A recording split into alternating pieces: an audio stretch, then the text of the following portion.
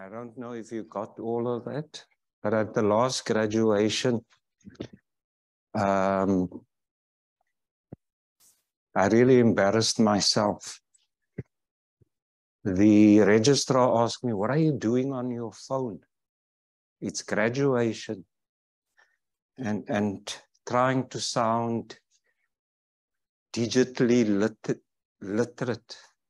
I said, "No, I'm tweeting on TikTok about the graduation." I received exactly the same reaction from her. And up to this day, I still don't know what is wrong. I'm tweeting on TikTok. Or as they say these days, you Xing, not tweeting. Colleagues and representatives of your institutions, participants, both in physical form and very aptly online, on digital platforms. Warm greetings as we gather for our hybrid colloquium, Digital Horizons Transforming Higher Education. When I thought about this colloquium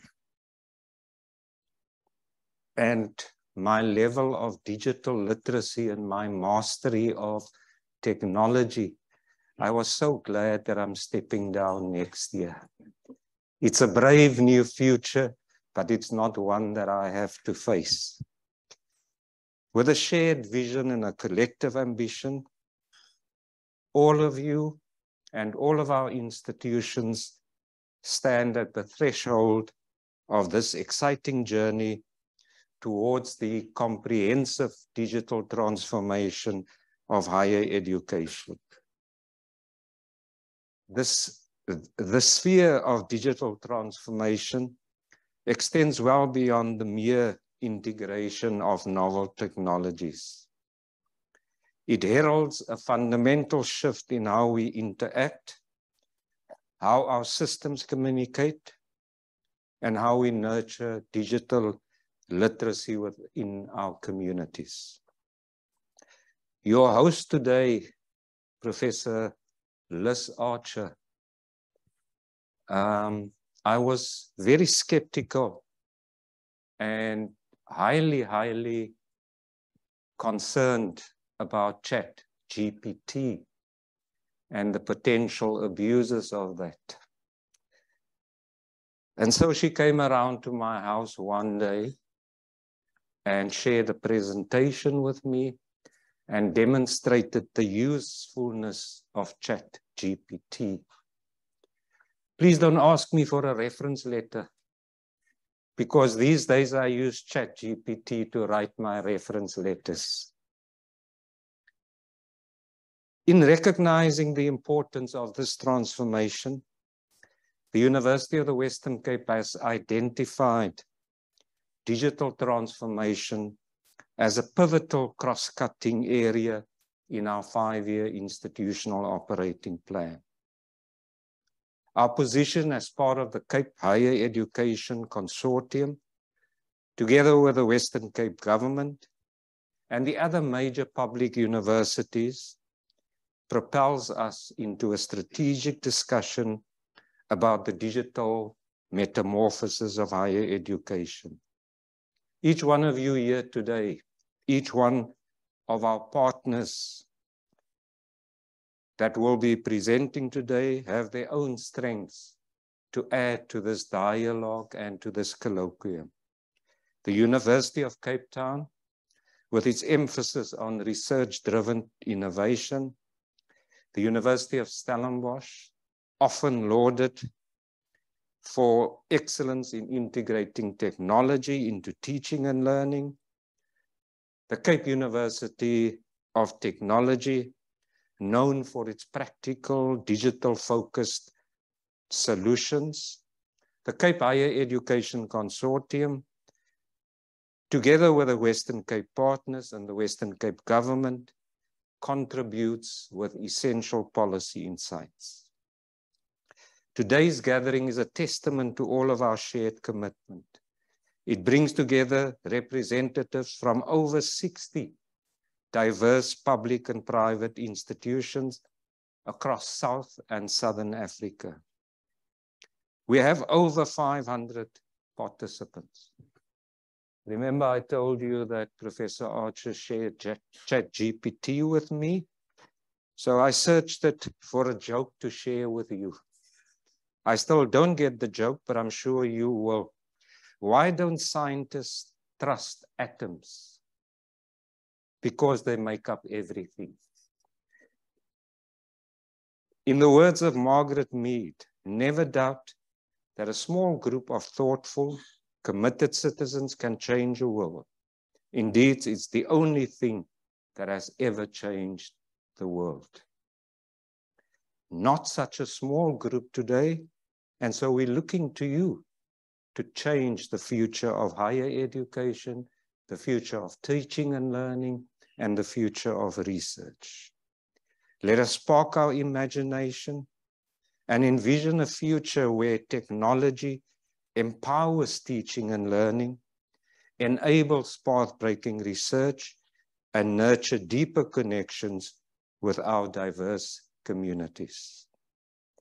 Let's embrace this opportunity to shape the digital future of higher education together, a future that I don't want to be part of. Thank you. Professor Archer.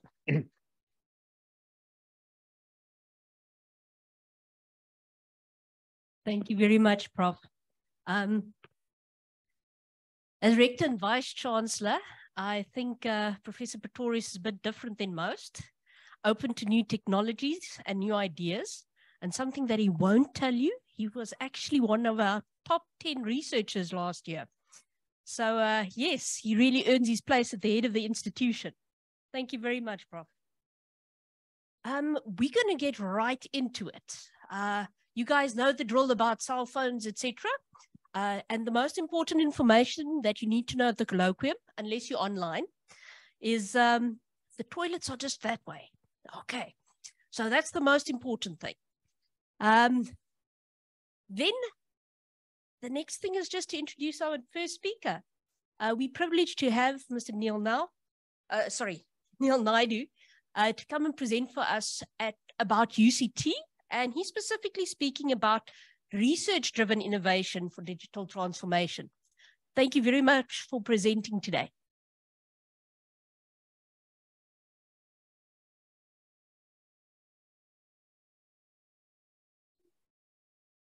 That's fine.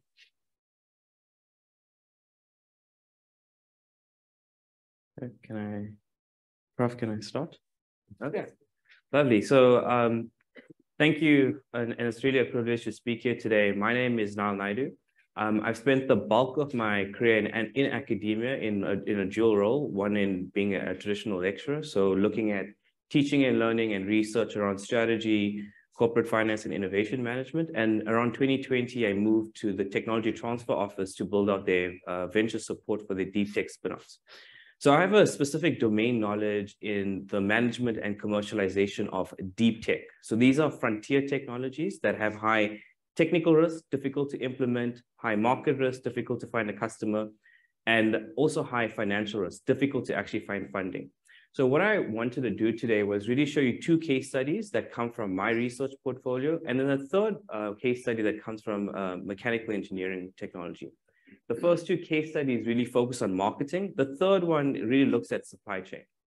So from an academic position, Accenture had this great question that they used to ask from 2014 that really asked executives, describe the pace of the digital transformation. And what they saw was that it consistently increased from 2014 to 2019, that it was accelerating and at a significant rate. And then COVID happened, and then it changed the way that we do business. Companies had to reinvent the way that they sell, so unlocking new markets and identifying new customers, as well as the supply chain. So really reimagining the supply chain, making it more cost efficient through automation, but also making it more dynamic. So it's evolving and changing with the changing environment. Right.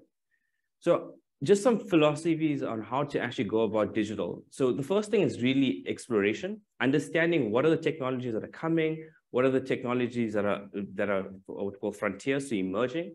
You've got to really experiment with them. So iterate until you find an application. Once you found that application, it becomes value adding. You start to move into what we call digital conquering. So you've developed domain knowledge. And once it becomes part of your core business, right? So you have a huge competitive edge, you start to live this digital experience. And this becomes a big competitive advantage for companies because talent moves today. And once you've got the talent and the knowledge, you're able to create more technologies. Oops, sorry. So the first case study that I wanted to show you was my family's business. So we are florists. We have been florists for over 60 years. Around 2018, I came to terms that my next career move is to become a florist, right? My brothers are a little bit faster than me. And it was quite a unique situation because family businesses, one of the biggest bottlenecks to why they don't transcend well is that the sons, in my case, don't actually understand the business. They don't actually understand the customer base. So we had many different florists scattered around the province. And what we needed to do was really understand what are the drivers of the florist, and then who is our customer and our user. So what we did is that we actually I spent a lot of time really understanding how do we generate customer insights as quick as possible and as efficient. Spent a lot of time with the what we call point of sales person. So the person that's actually selling the product, right?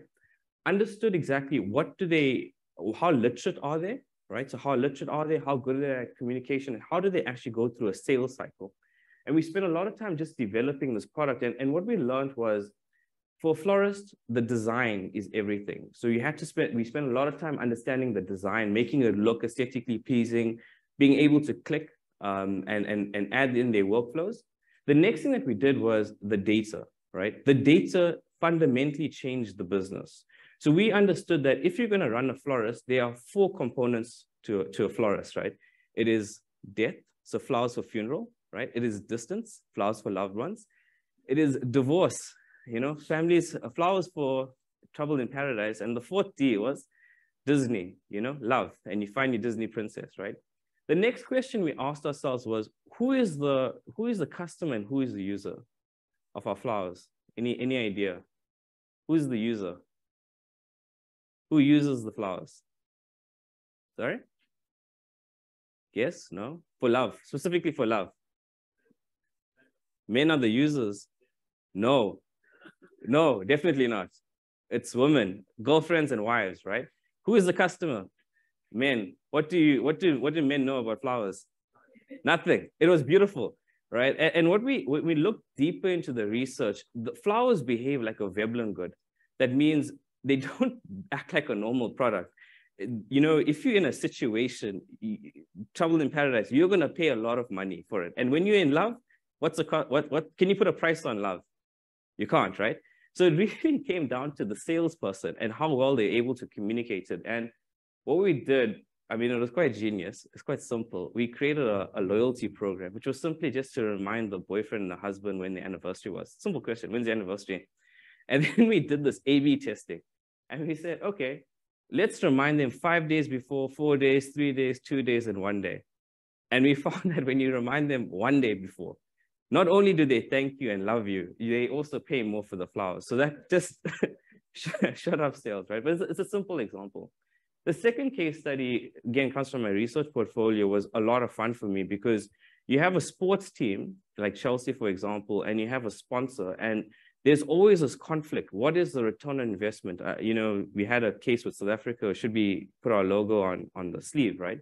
And I wish I could show you what the IP attorneys were like. No, we developed this computer vision system that's watching the broadcast, and we can tell you where the logos are placed and how long they're on screen. But the key thing that we did was we said, look, let's take a case study. So DHL and Stormers didn't know we did this to them. So just to show you how the capabilities of actually scraping and benchmarking. And we said, look, what is the return on investment for DHL sponsoring Stormers? And we literally scraped their social media. We found very interesting statistics. So as the team won, especially the URC, we saw that engagement went up. So if you looked at from a Stormers perspective, they could have structured their contract where DHL pays more for it. And then we looked at their comments, we looked at what people were tweeting, their Facebooks and so on, and we saw that they had a really good return on investment because DHL delivers was one of their trending hashtags. We then asked the teams, what's your biggest issue? And they said, look, how do we drive bums to seat, right? And there was this issue of paid partnerships, so influencers, right? How do you pick up your influencer? Which one should you collaborate with? And we just we went through their followers, we scraped them, and we looked at it and we said, look, you can pay Peter Du Toit, who's going to cost you a lot of money, right? Or you could pay this guy a fortune, Chapu, and if you give him a ticket, a good seat, really good experience, he's going to, push that match through the roof, right? And it proved to be quite successful. We looked at when two teams play each other. So when a South African team plays an Irish team, and we saw massive engagement as well.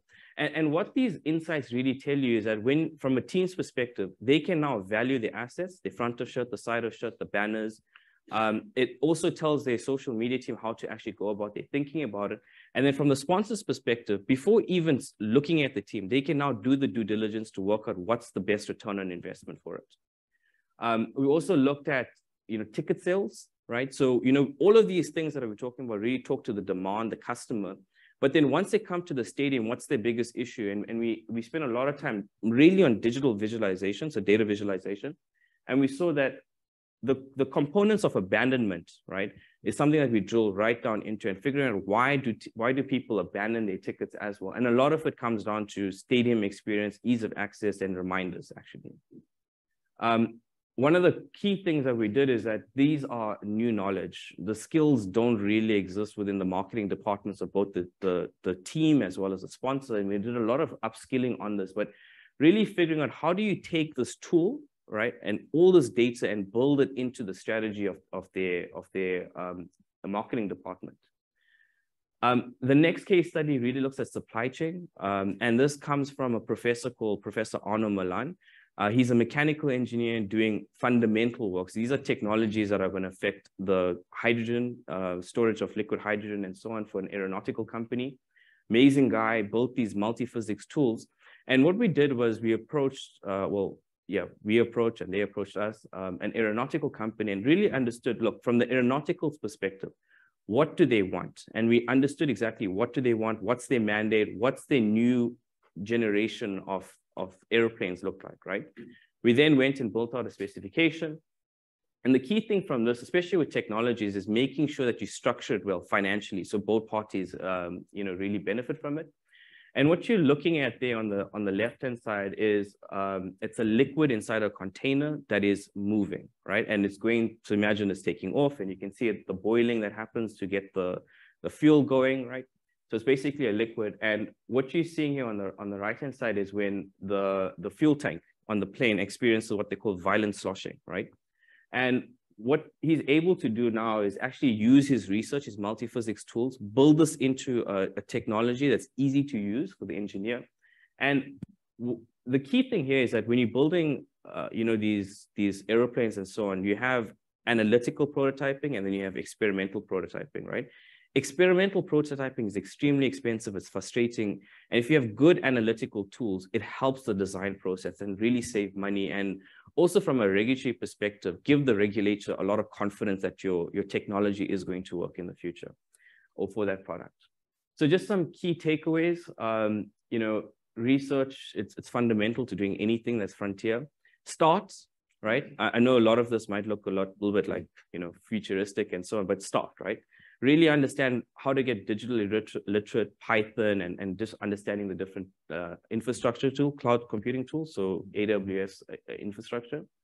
I think a big thing that I just want to really emphasize here is that a lot of it goes down to how do you take these knowledge and integrate it into your undergraduate curriculum. We did this, the undergraduate students hated me at the time, right? But you can see it now. The ones that really embrace this, these really difficult integration of digital skill set into the curriculum are doing really well now.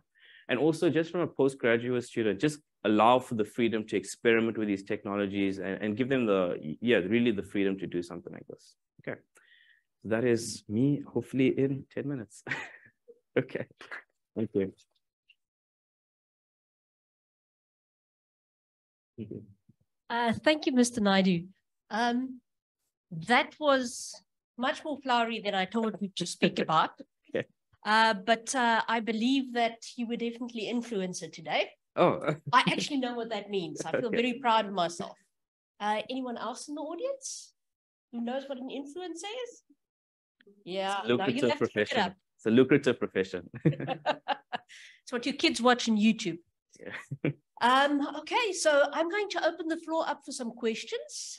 Please feel free to just raise your hand, and Dominique will provide you with a mic and put you on the spot. We'll take some questions from our online audience as well. You know what they say, when there are no questions, it was either a very good presentation or very bad. So help me out here, people.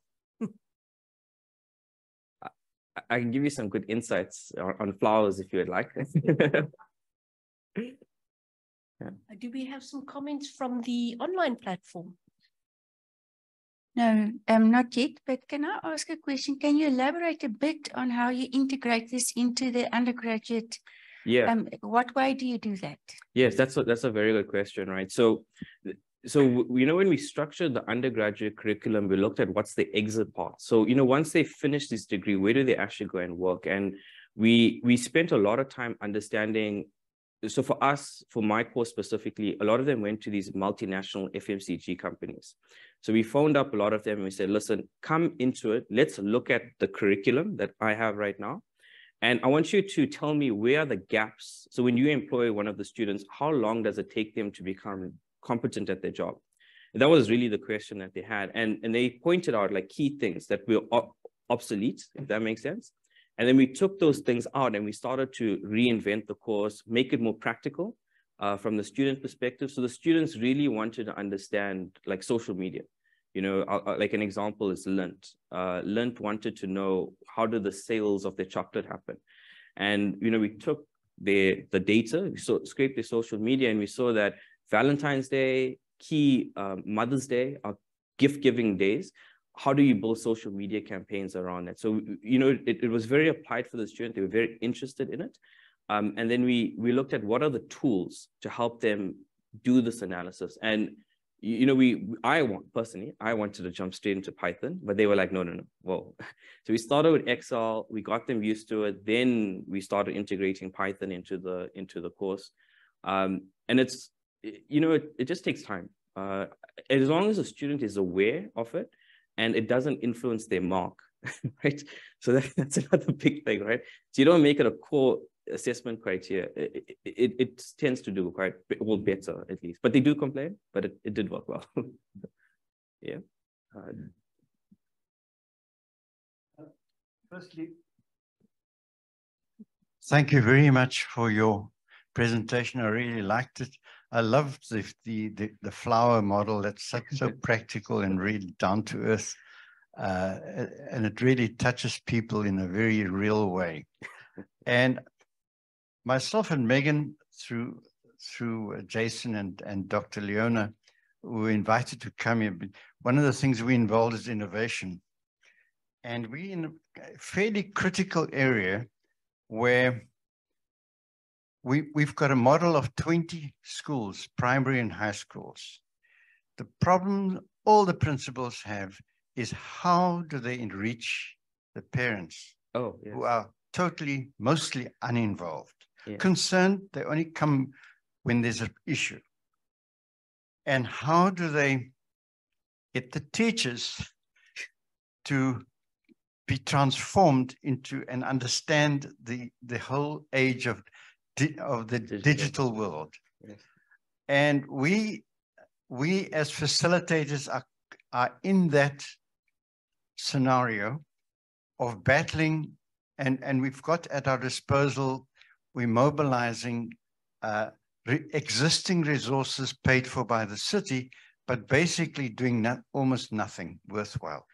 So we've been given the opportunity to transform these young people and get them to be involved directly, overcoming this gap of communication.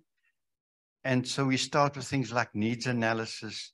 And just yesterday, for example, we set we set in motion teams, and we've given them key milestones. So we've got the project plan, but now we want to, and I like the flower example, because I'm thinking, how do we monitor this in a way so we can assess the impact and see how it changes the environment so that it impacts directly into the communities, because these schools have got students coming from a range of different, it's not the traditional school where they all came from around. They come from very diverse areas and problematic areas. And so now we're looking at, okay, let's do a social mapping, look at the churches, look at what social, and then because some of these students and some of these parents are bound to be caught up, because we can't have our ambassadors going to these areas. They'll stick out like sore thumbs, and some gangster will knock them over, and that will be the end of the program. So looking just at that kind of brief scenario, do you have any comment, advice as to how we can digitalize it in a way so we get maximum impact? Because at the end of the day, we want to present next year, June, to the city, because they want this program of youth to continue. They're thinking of shutting it down. We say that's crazy. We're in a world where we've got a youth crisis. So anyway, that's a long-winded story. But it's a brilliant and good thank you very much. Yeah. So very good question. I can just take you back to my ComServe days. So we used to run these malnutrition projects where really looked at identifying malnourished children, and how do you get the parent to actually do the interventions, right? Which is very tricky.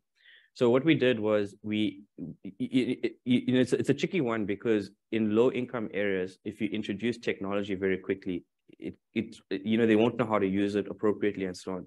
So there's very good tools, something called a stakeholder it's a stakeholder mapping. Basically, you map it, but then you map the value that everybody creates in the system. All right.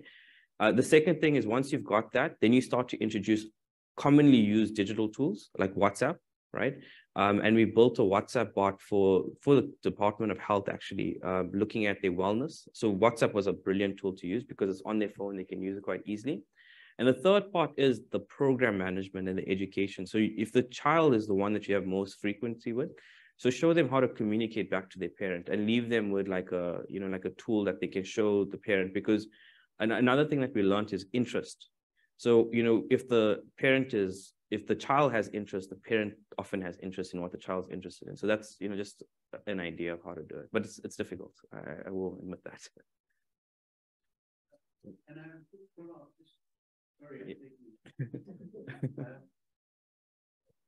Would there be a possibility to link up with you? Because I think from the university point, it could be of interest, because it's quite innovative. And we really wanted to look at innovative ways to overcome, which is right through the country. It's even worse in other parts of the country. Yes. Thank God you're living in the Western Cape. Yes. And maybe that would be one of the things, because from here we go straight to another group. We're basically covering the entire city. Yeah. And we want to do it as maximum impact as possible. Thank you. Yeah. Scope decreases also. Focus is another important thing. Okay. Lovely. Thank you. Thank you very much. Thank you very much, Mr. Naidu. I deeply appreciate that. I think it's a bit of an eye-opener, the sort of things that can be done. And we definitely going to have an opportunity to ambush him during tea, but we're having a panel session as well. So please feel free to keep your questions for later. We've got quite a few exciting presentations coming up. Our next presenter is Dr. Jan Petrus Bosman, and he's speaking to learning technologies at Stellenbosch University. Thank you very much.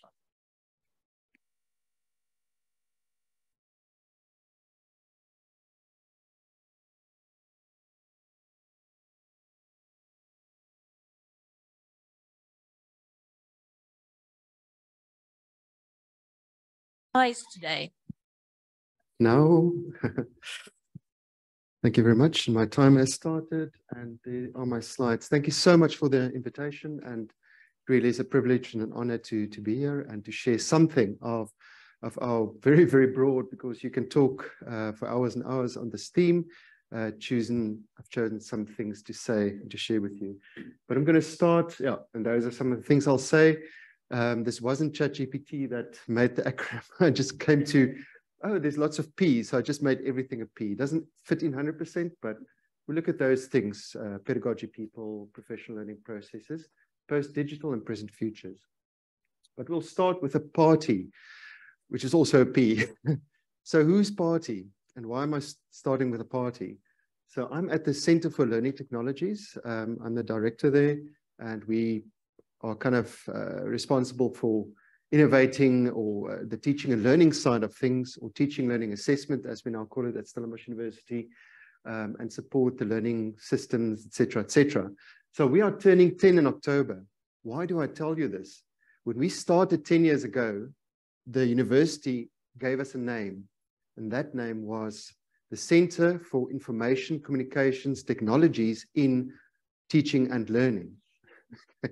So apart from that not fitting on a business card, we immediately were faced with a bigger question: is we don't like the name, but why don't we like the name?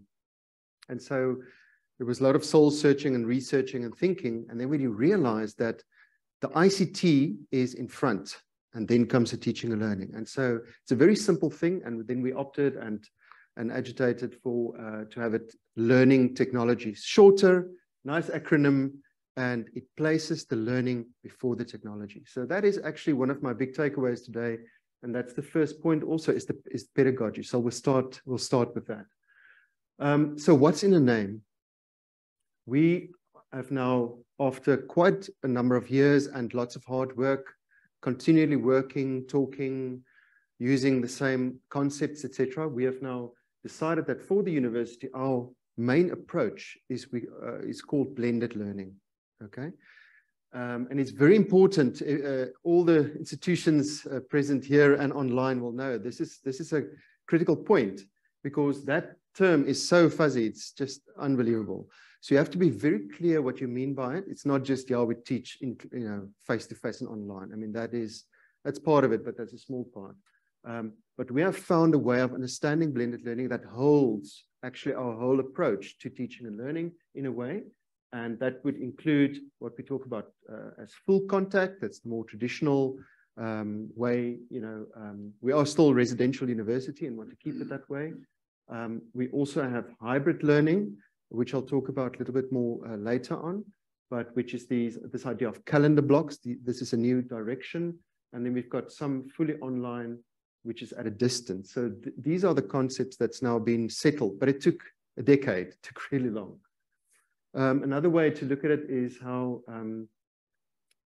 is looking at credit bearing and modes of delivery. That's another way one could plot the kind of things that we are doing.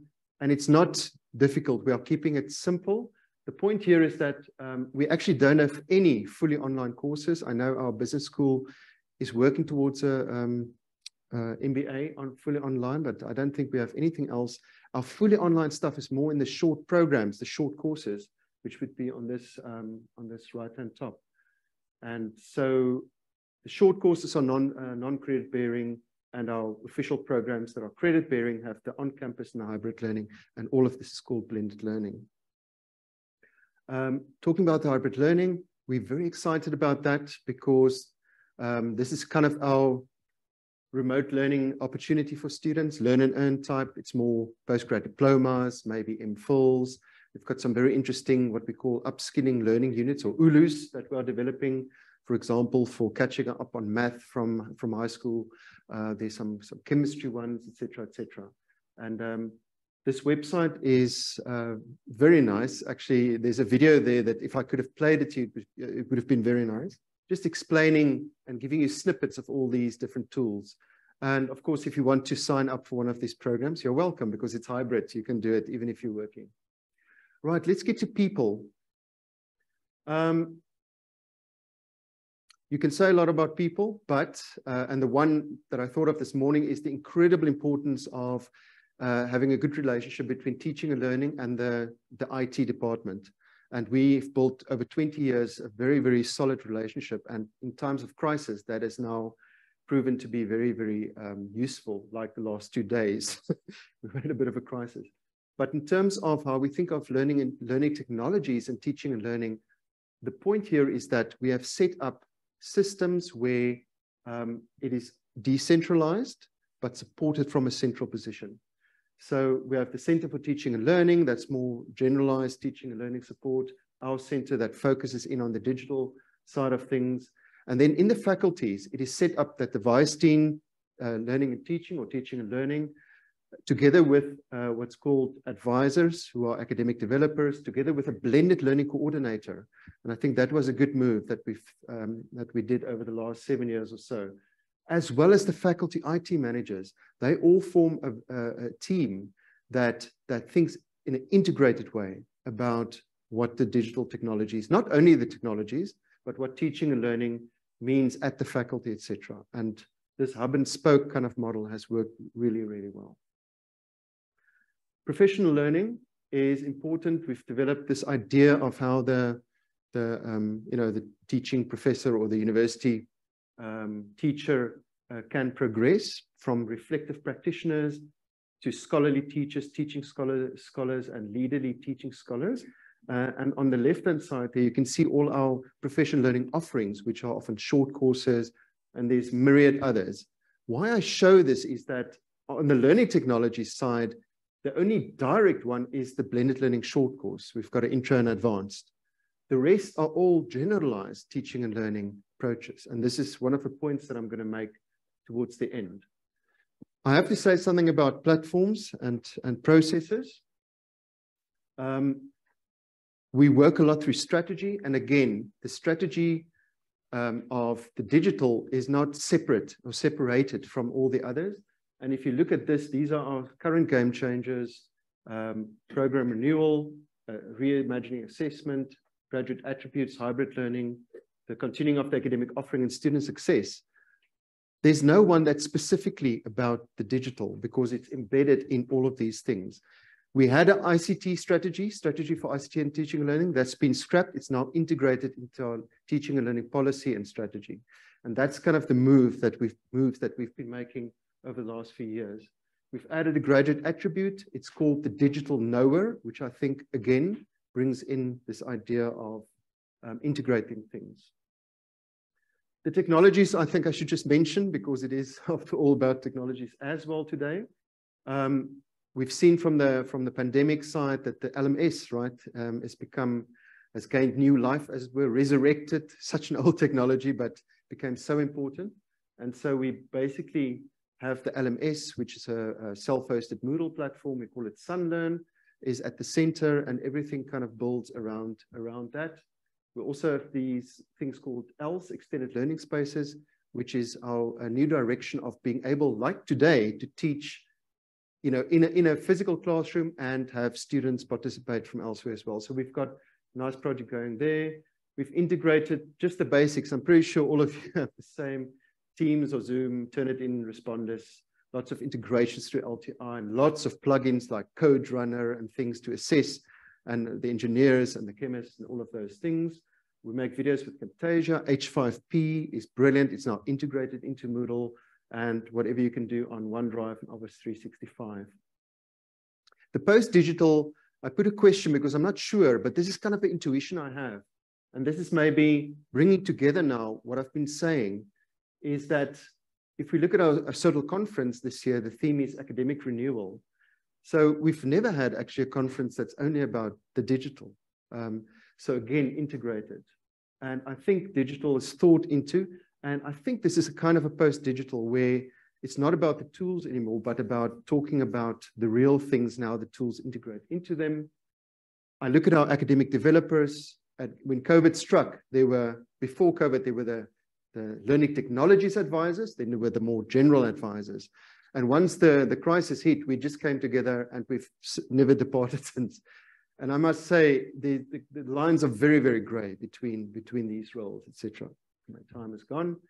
What's now become very important is thinking about ethics, privacy, security. There's a big question about recordings and the risk for the institution, et cetera, et cetera. So it's about finding ways around that.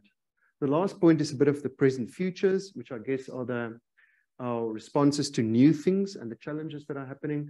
It's been mentioned already, literacies, digital literacies, AI literacies, ChatGPT, generative AI have been mentioned. We've got a very big drive on student success and academic advising, which has become quite en vogue nowadays. We're also a bit on that bandwagon, but we're developing platforms for that.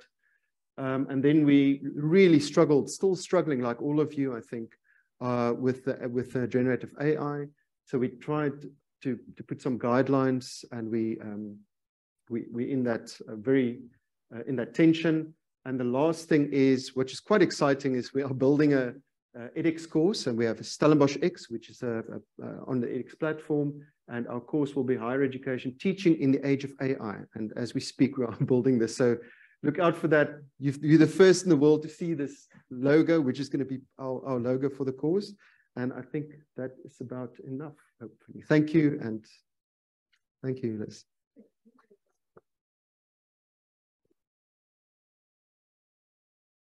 Thank you very much, Dr. Bosman. I think this is really exciting. And I think the thing that excited me the most was actually your discussion about the name of your center. Right. Putting the learning before the technology. And I think that's a trap that we easily fall into. If we have something like ChatGPT, either you are extremely excited or you're an academic and you are terrified.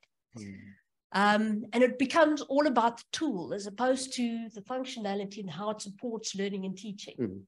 And that brings us to your first P, pedagogy. And that is something we need to think about. We cannot change our pedagogy because we have a tool.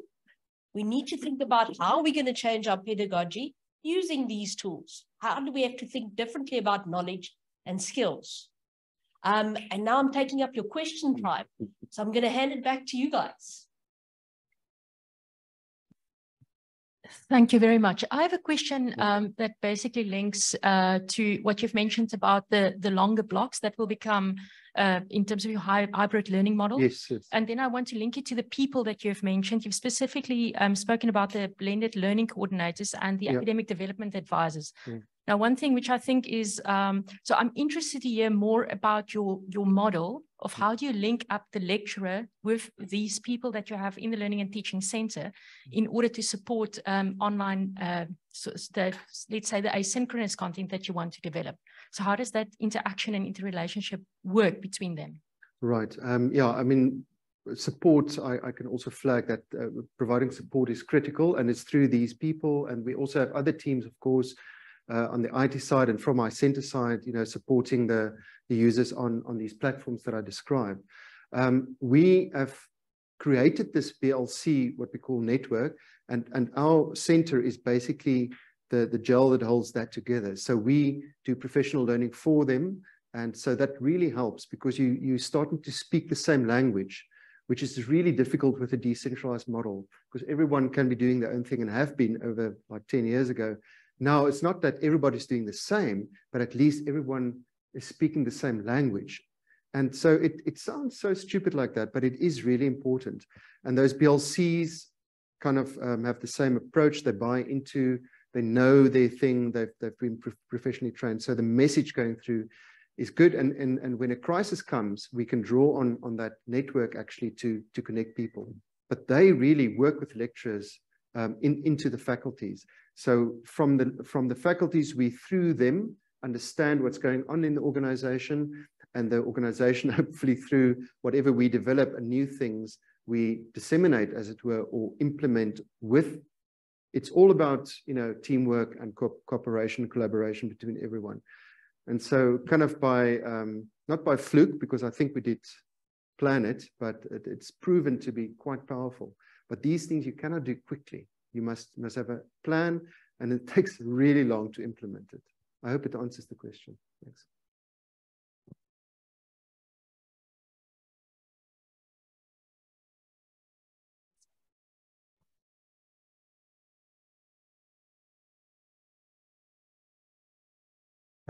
Thank you.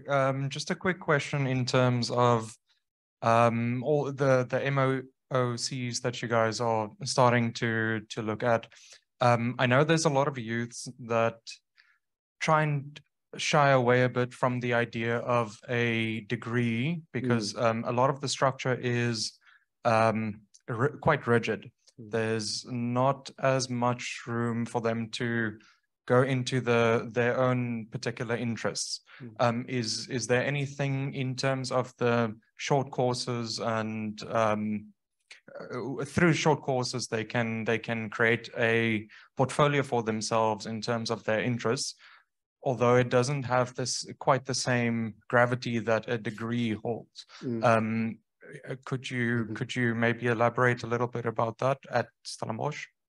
Thank you so much. The idea of micro-credentials, I think, comes up here. It's a global thing, and everybody likes it and knows about it. And I think it's a great idea because it's so, it creates this agility, as it were.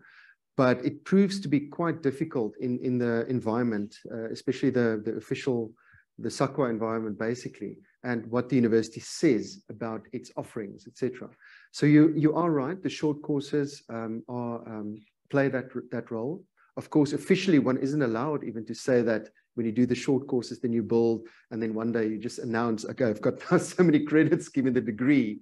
It doesn't work that way. We still have the RPL, recognition of prior learning, but with the hybrid learning, they're taking that very seriously. So they are really thinking into, often the hybrid learning modules also are short courses. So somebody who doesn't want to do a whole 1 or 2 year, they can do that one really interesting part. And then they also say that will be taken seriously when you maybe then enroll for the rest of the PGDIP. But I don't think any South African university, certainly not Stellenbosch, has any real plan of making that work. And just on the other side, unfortunately, our university kind of plays, and I mean it in a good sense, plays in the bachelor's and up space. Whereas that kind of the competency skills, is often at a bit of a lower NQF level. So there's all these. I know our agricultural faculty, they've developed programs for lower NQF, and they're doing great work there. But it's kind of with industry and stuff. So yeah, there are examples, but it's certainly not a well-developed. So our big thing is still people must come and do degrees, really. That's the short answer. Thank you very much, Dr. Jan Petrus Bosman. You see, I've got the full name now. Thank you. Are there any questions from online? Just a quick one, if there is one, Leona. For those people online, remember, you're not on camera, so I don't know why you're being so shy. Yeah, you can wrap him over the knuckles about that. Thank you very much for that. I really appreciated that. In fact, I'm probably going to hook on to one of your questions later in the panel, talking about micro-credentialization. I think that is definitely something that we need to look in. And you're right, the RPL gives us a bit of an in over there. So we need to examine that in depth. Thank you very much for that presentation. And I'd like to introduce our next speaker, Professor Reddy. And we should steal a mic for you. There we go.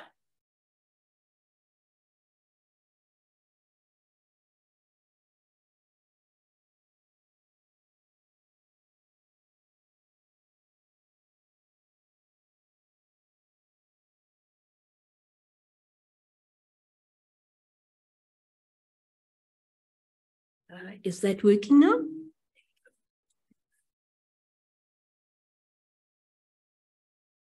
I am a techie, just not that sort of techie. Good afternoon, all. And thank you, Prof. Archer, for allowing us this opportunity to share some thoughts. I think, just to follow up from the previous speakers, AI absolutely is here to come. 10 years ago, 20 years ago, we said 2023 is far away. Let's start thinking about AI and all of those, what you call fancy sci-fi things later on. But guess what? 2023 is here. Okay. Slide. I fortunately had some time over the weekend to watch this film. I'm not sure any of you have actually watched it. And this demonstrates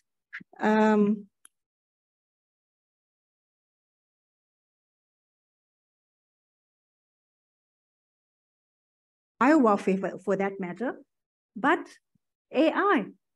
AI is the medium to control the world. So this, what you call a sci-fi film, or is it sci-fi? We're in 2023 and AI is amidst us. So it's not really sci-fi, is it? So, and then you look around the media, social media and other ways. For example, the Forbes report 2023 shows us that AI is the leading our graduates at our universities. Yes, even our universities here in the Western Cape, to question whether they are job ready. We are fancy universities in the Western Cape.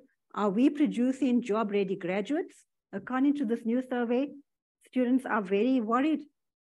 And it is definitely our what you call responsibility, shall I say, to actually look at the challenges and the solutions from this technology transfer.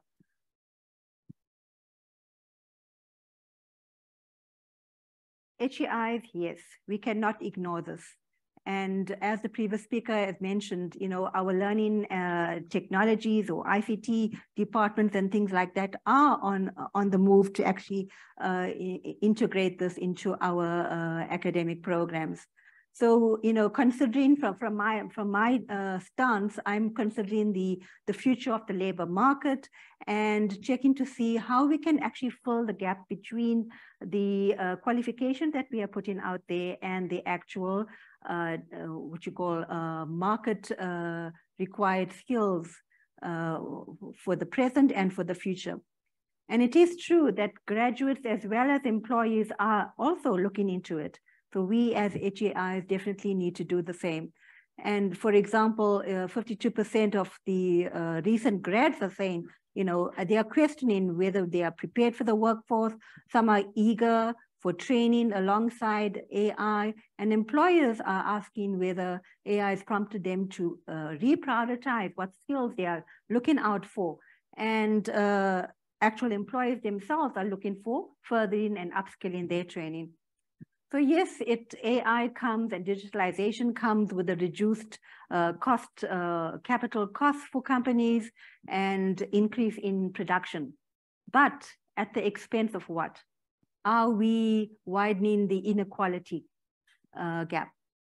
So yes, for the future and for the present, shall I say, 2023, machines are taking over physical labor jobs.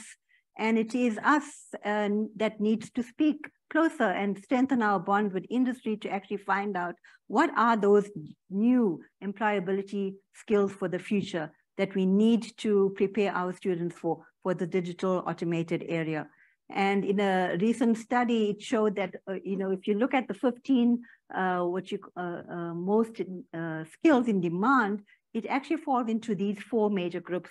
Cognitive skills of obviously the strategic thinking, critical thinking, whether you're in engineering, marketing, design, or whatever faculty you may be, but cognitive skills in a very generic way, strategic thinking, problem solving, interpersonal skills, you know, communications, all types of communications, self-leadership, you know, student-centered learning, students needing to take and empower themselves with what is out there. And of course, 15, 20 years ago, we did not have this in our skill set, but now digital skills, as was already mentioned.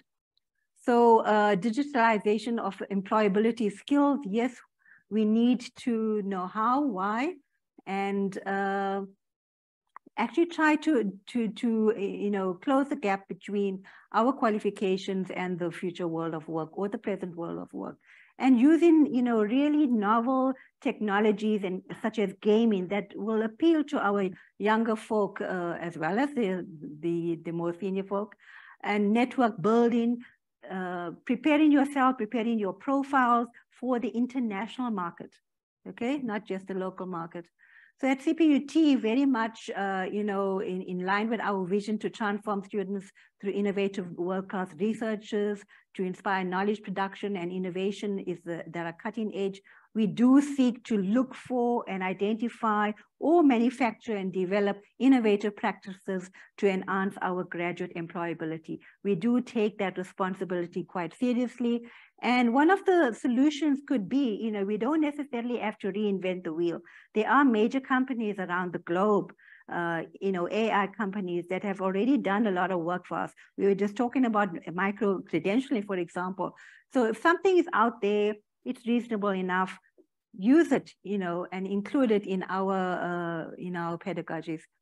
For example, you all are very well aware of LinkedIn and the learning technologies and platform that it has for anyone to actually engage with. And in the 2023 report, LinkedIn shows, what are the latest contributions from the employer sector in terms of skills that needed to develop. And they actually look at it from a discipline to, discipline-wise. For example, in the business sector, what are the things? It's not just accounting and the finance, but it's a lot of the soft skills that really comes up, as a priority.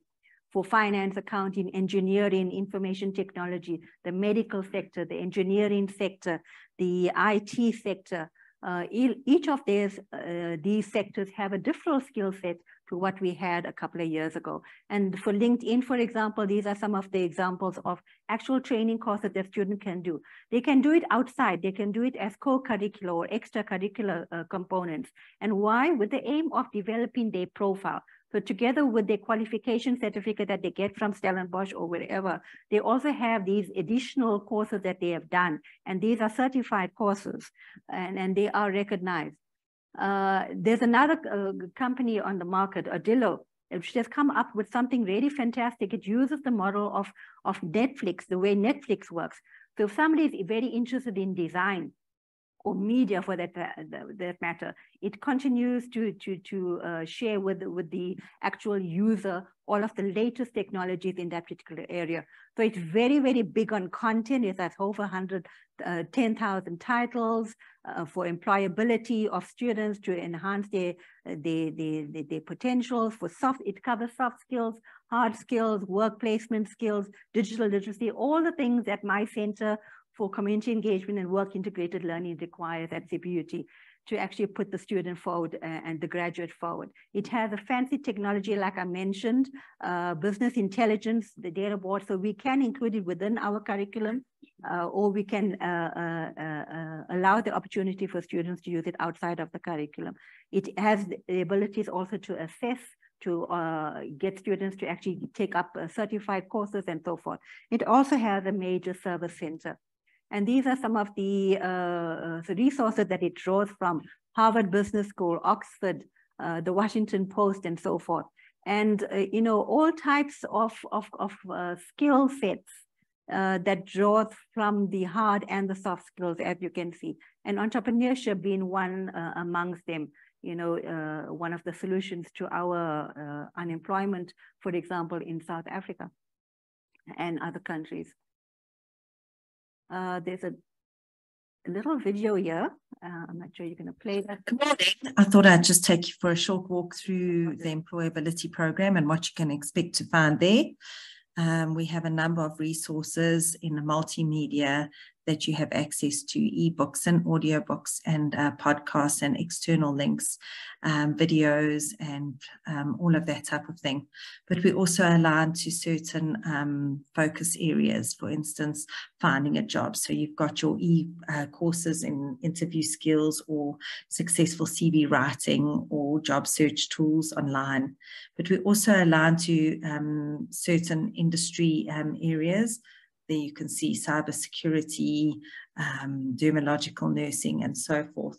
And we also obviously have a ton of resources that address soft skills in the workplace, professionalism in the workplace, bullying in the workplace, that kind of thing. Then, of course, we also address the digital tools that would be necessary within the workplace. This particular course is on the fundamentals of Excel. It's by Adillo Create, and it's actually a certified course. This is something that you could clone and certify with your own credentials, or you could actually put together and create your own certified courses. So basically what a learning experience is it's a path that takes you through certain titles that you might feel necessary as the creator, or towards achieving a particular skill or content set. So in this case, we've got a podcast, we've got an ebook, and we've got a video all around Excel. This all culminates in a learning check, which is basically an assessment where, you can decide what sort of format of assessment that you give them, whether you self-assess or auto-assess.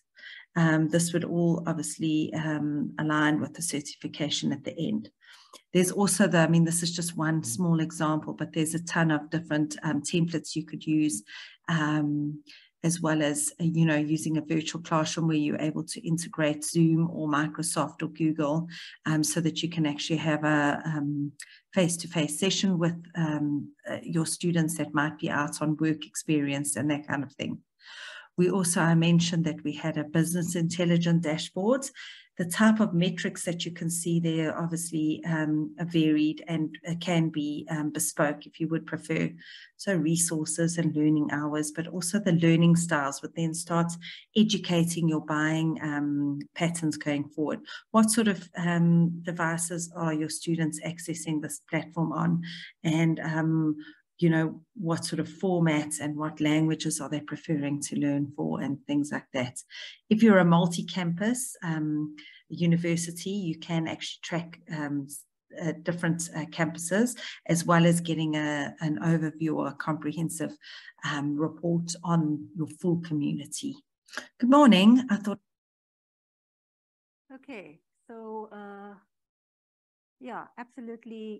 We need to get our students to keep them up to date with employability skills and entrepreneurial areas. And there is a lot out there, and we need to just provide links for our students to engage with. Thank you very much.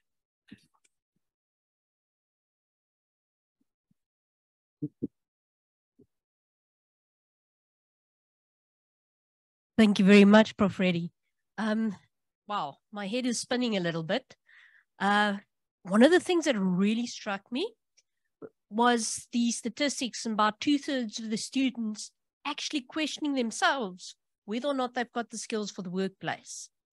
And I think that's a very interesting thing to think about.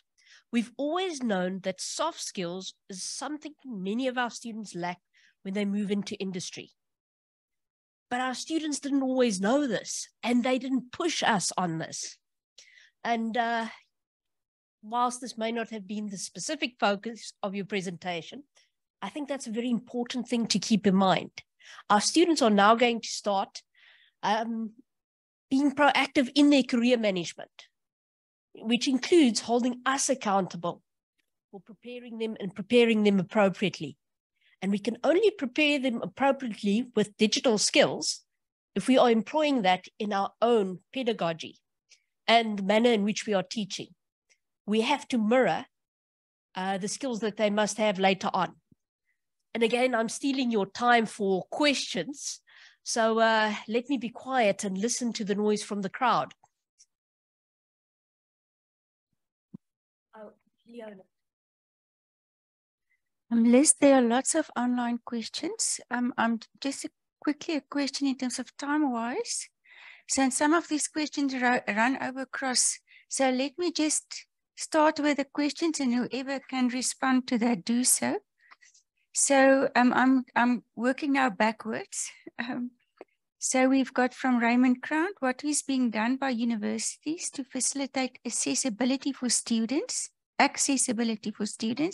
as we shift to this online model, especially students from disadvantaged backgrounds? That is the one question. And let me do two questions. One from Henrietta. Do you find assessments, something along those lines, to be more difficult now with availability of AI? Maybe just for those first two questions. Okay, I think, yeah, so this is the reason why our office is actually looking at what's out there and try to, you know, budget for this and make this available to each and every student so that access is not an issue. Every student would actually have that, you know, available to them as their learning tools, and they could access it, you know, with student-centered learning now. It would be their responsibility to actually engage with it. Some of it obviously could be curriculated, and then academics would need you to actually take charge of it. I'm not sure if anybody else would like to respond to that.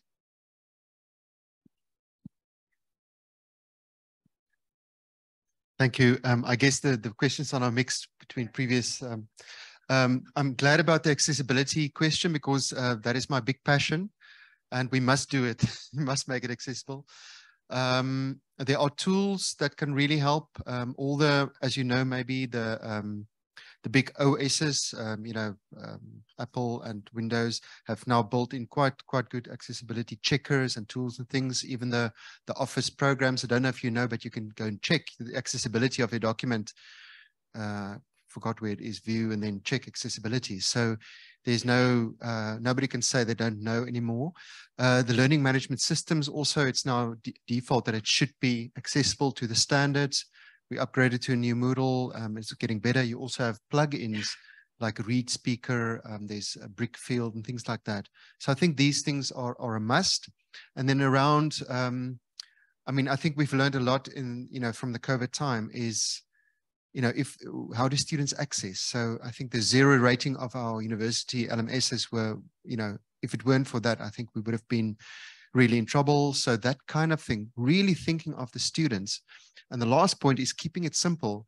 So you saw what I showed you is we are quite resistant to just take the best new wonderful thing and just say, this is now the thing, without thinking through what would it mean for the students and the lecturers to actually use this? What would it cost? And that. So it's a, yeah, hopefully that gives some insights. More questions? What has the student contribution been in terms of arriving at guidelines for AI use? And then I think this comes also for you, Jan from Heinrich, indeed.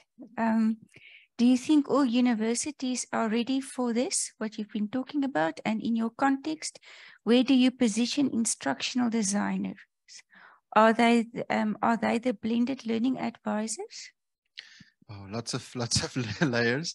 I don't think anybody has a grip on the AI. We have involved students drawing up the guidelines, so that was another question. But I must say there are tensions. Not everybody agrees, and so it's very difficult for a university-wide. And so that's why I'm saying we're struggling with that. Instructional designers, we've seen are amazing, especially when it comes to the hybrid learning, where we basically tell programs, you can bring your idea and we will design it for you. And we call them learning designers. We've opted for that. Again, not instructional, which is an American term. So we want the learning first. And they've been invaluable. And so we're learning a lot from that. The problem with that is, how do you use that knowledge and give it to everyone? Because we've got, what, 5,000 odd lecturers.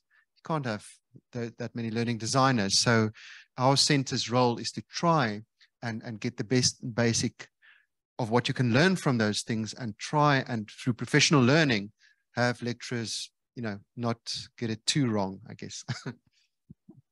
Thank you very much, Professor Reddy, Dr. Bosman. We're going to have a lot of time for these people to still ask questions. So don't think you're off the hook now. You've only presented the things you prepared for. You have no idea what the people will ask you in the panel discussion. So the easy bit is over. The hard bit is still to come. But on that note, we're going to move to our last speaker before tea time. So voted, please do remember, you're standing between us and some muffins. You better make this worth our while. So Dr. Gruvier, thank you very much, from the University of the Western Cape.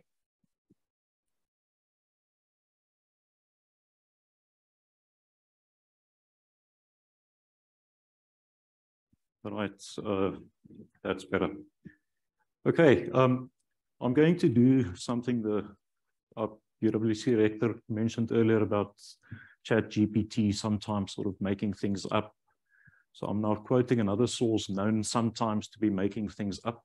This is Donald Trump in 2016. And I quote verbatim, "I think we ought to get on with our lives. I think that computers have complicated lives very greatly. The whole age of computer has made it where nobody knows exactly what's going on." Okay, so now I'll start my timer. I want to zoom out a bit. So I'm going to briefly talk about the changing role of higher education in this digitizing age that we're living in. What are some lenses that we can use to better understand, maybe as institutions as well, the whole digital transformation process and the different tensions? I think specifically in the South African and the sort of global South context, it presents a certain wicked design problem to us as well that we need to grapple with. And I'm going to very briefly talk about addressing this in practice. So, digital world, recently a lot of things are happening. Okay, so we've got computing power doubling roughly every 3.5 months to feed AI since 2012. Supercomputers, you're sitting with 60,000 parallel processors. You can do 1 quadrillion floating point operations per second. So everything is complex. Everything is happening at scale. And I don't know about you, I don't know how to write a quadrillion. So it's incomprehensible to me. Right. Then I just took a quick look at my social media feed yesterday. So yesterday we had Stanford researchers finding Mastodon. It's got a child abuse problem, and that's the alternative to X or the former Twitter. There's various different attempts to regulate AI. They're all fraught with complications and difficulty. Generative AI has really been adopted very quickly.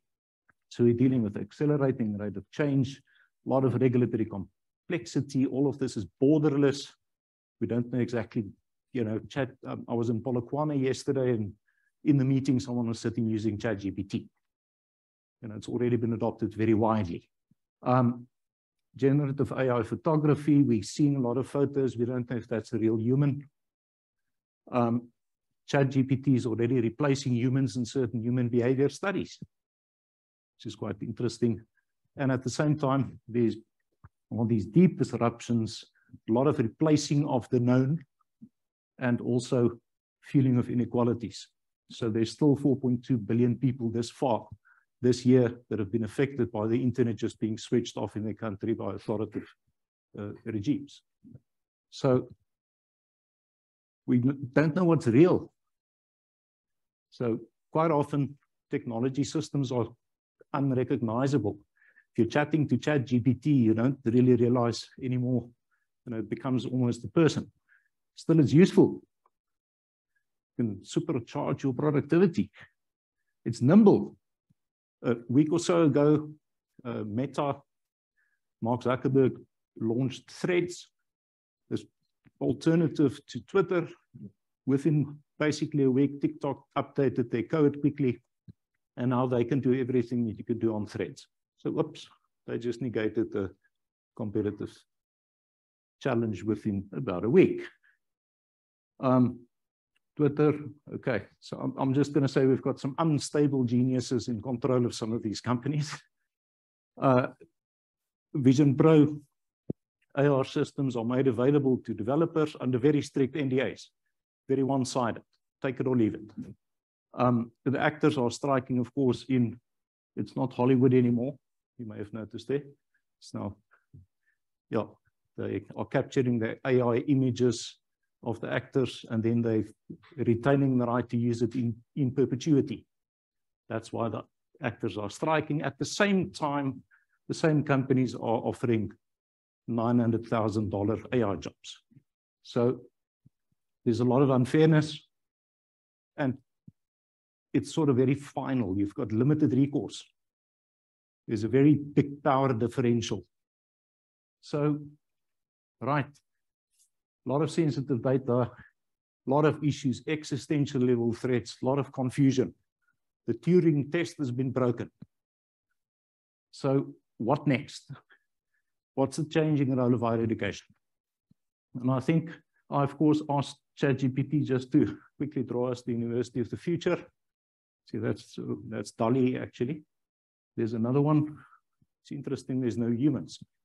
Anyway, okay. So if we look at universities, what do?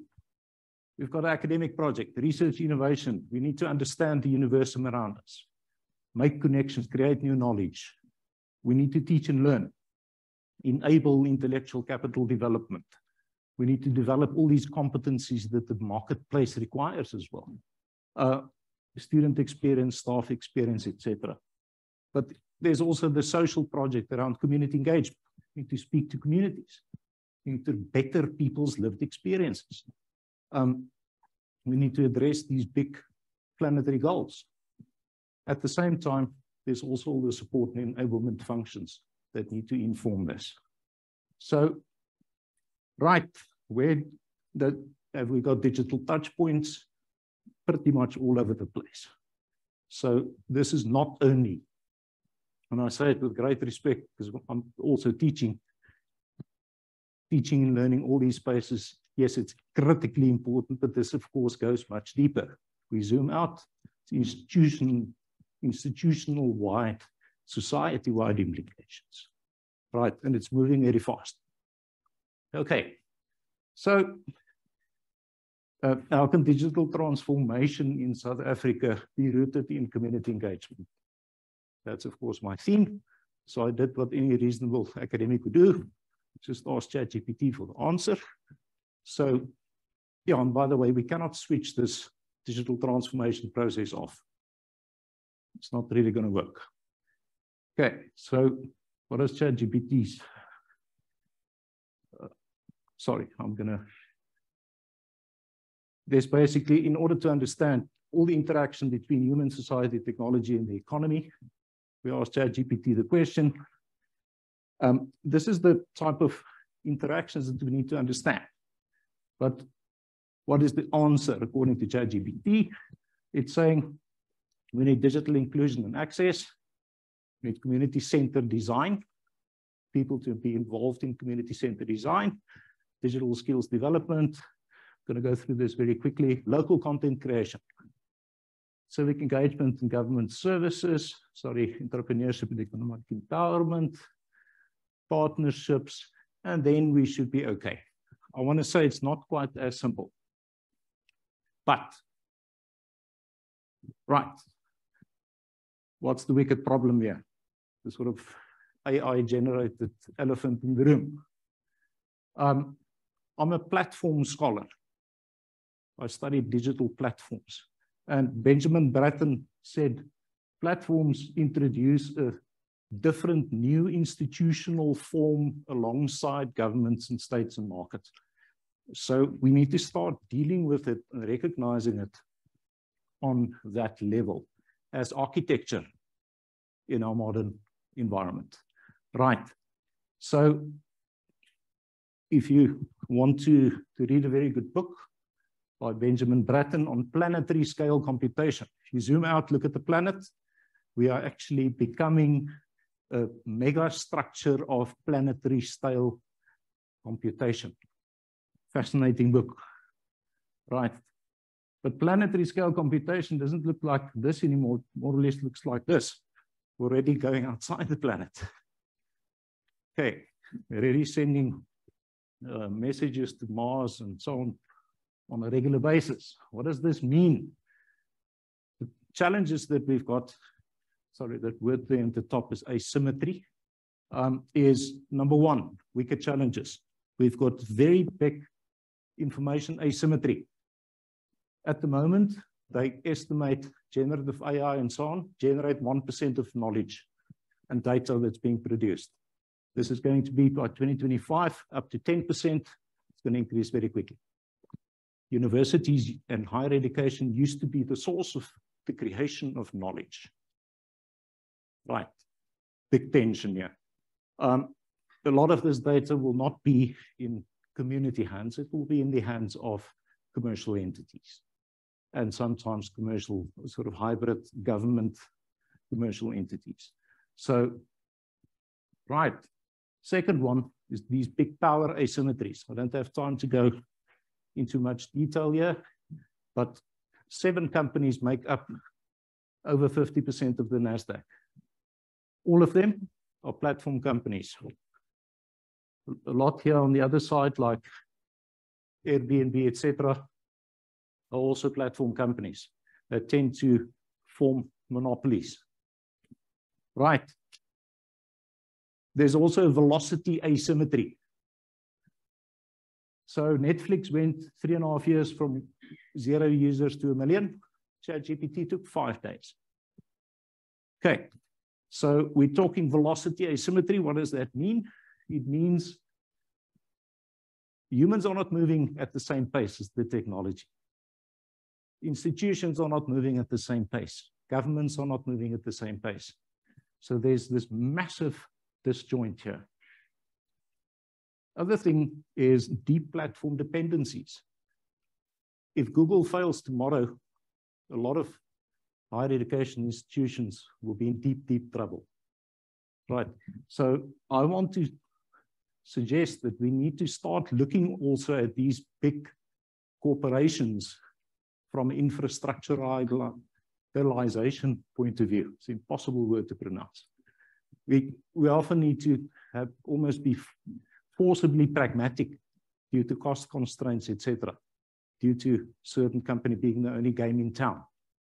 So often these dependencies are creating inequalities and fueling inequalities. Other one is seamless convenience. It's so easy to use a lot of these solutions that it's hiding all the enormous complexity and the real value embeddedness or values embedded in the design.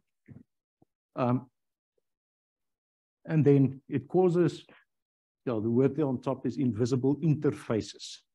It causes epistemological uncertainty. We don't know what's true. We're really struggling with that. It's difficult to quantify that and to make it visible. And this is, unfortunately, this invisible interfaces are often fueled as well by these exploitative operating models. Right. I know my time is almost up, so I'll wrap up. What is the role of the human in the higher education? Student, staff, academic support staff, etc. I think we need to be wary and aware of, yes, I'm an unrehabilitated geek. I love technology. I love teaching students in this facility to develop as software developers and to build careers in the technology industry. But we need to be aware of the levels at which there's encroachment of these digital technologies into our life. Sometimes we're sitting in this type of balance. A lot of social interaction, increasingly digitally mediated. The technology are becoming more and more important. I've heard a lot of discussions around technology in the space. Everyone's saying AI, we need something to detect the AI. But I think it's a bit broader than that. So how do you design for agency? How do we retain control of design? I think is the critical question. Right. Other thing is competency without agency frustrates meaningful change.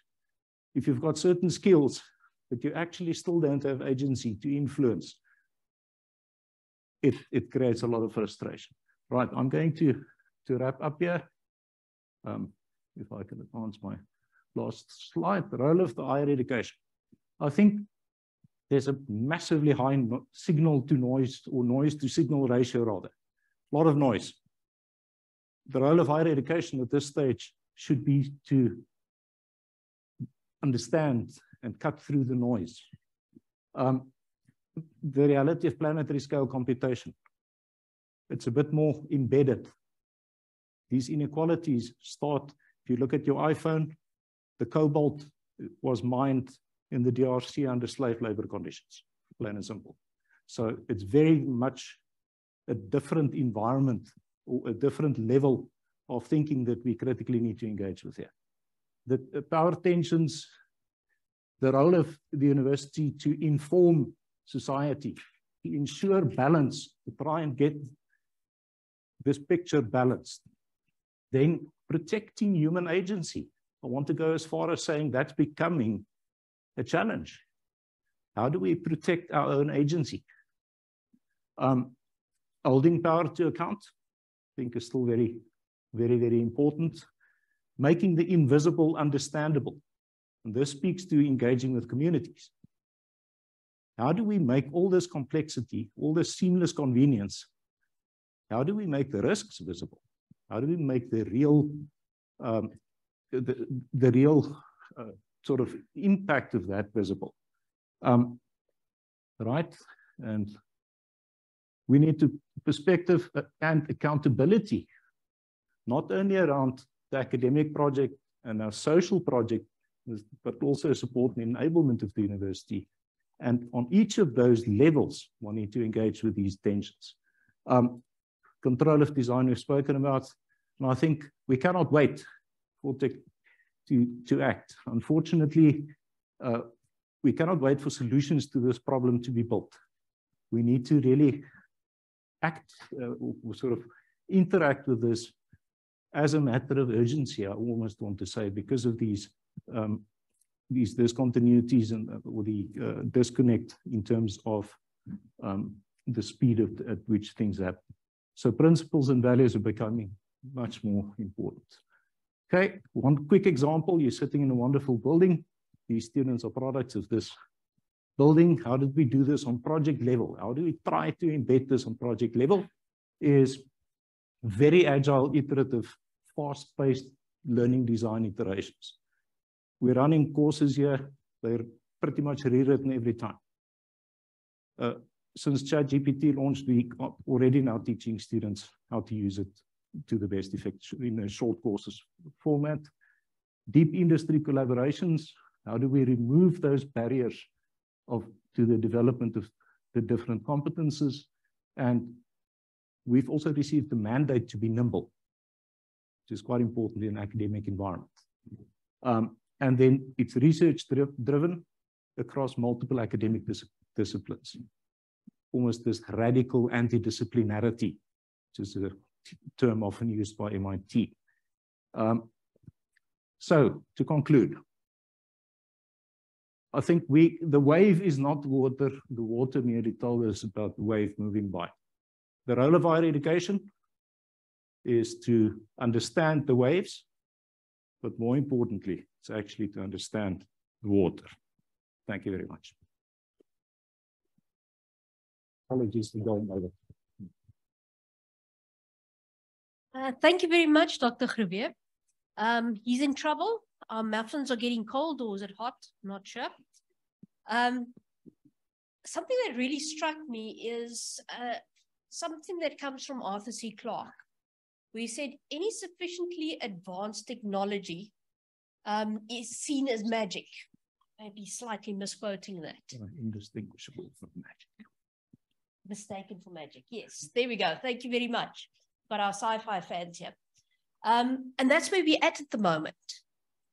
I don't know. I have some knowledge of what happens behind the ChatGPT interface, but not really. It's a big black box.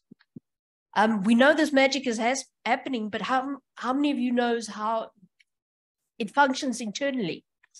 What biases are built into the system? If we talk about recourse, if you accuse a student of using generative AI, and I'm using this specific example, what recourse do they have? If you say they've plagiarized, they can say, I haven't. And you can say, well, they use these sources. But if you accuse them of using generated text, they can't do anything about it. They have absolutely no recourse. And as you say, there's a great asymmetry in power and dependence that's been built into this. So we need critical thinking, not technocratic thinking. I obviously like my own voice. Let's hear something from you guys as well. Yes, thank you, Louis. Old man. No, I fell and I hit myself. I just have one question. What is the university experience without university? And I'm saying this because of all this digitization and digitalization that is happening.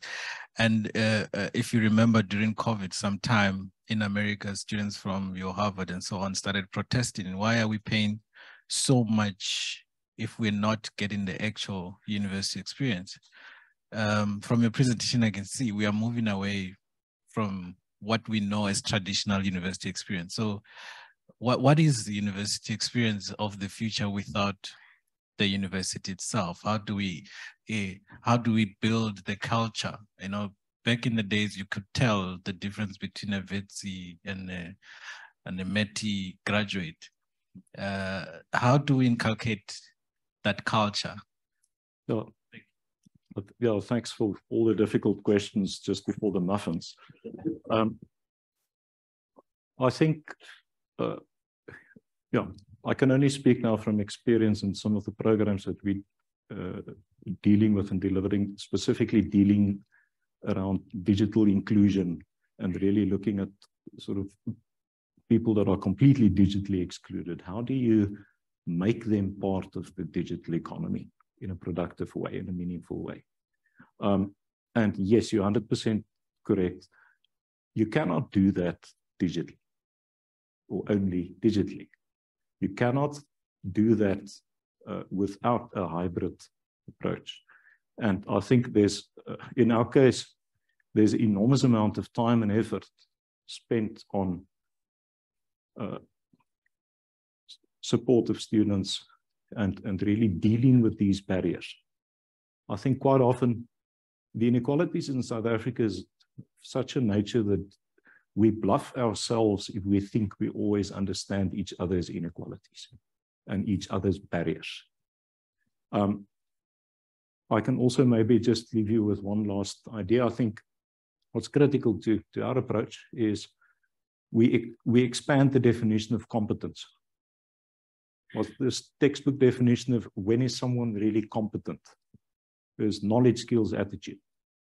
It's your normal textbook definition. But we're saying you need also network. You need to become part of a community in your particular industry or in the particular career. If you became a lawyer, a medical doctor, whatever direction, I think that's absolutely critical to embed what you do in the ecosystem around you. Thank you very much, Dr. Gruyere. I'm going to cut you off now. Before the students come in and steal our muffins, I hope they're good muffins, given the attention I've provided to them. Best in Cape Town. Thank you very much, Artie.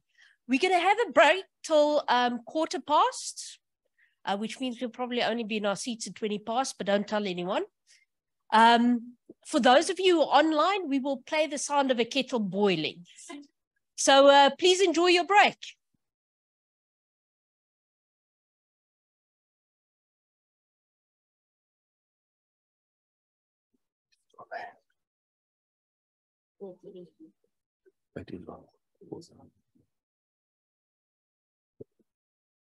Okay, welcome back, everyone. I hope our online participants enjoyed the aroma of coffee. Do we have the technology for that yet?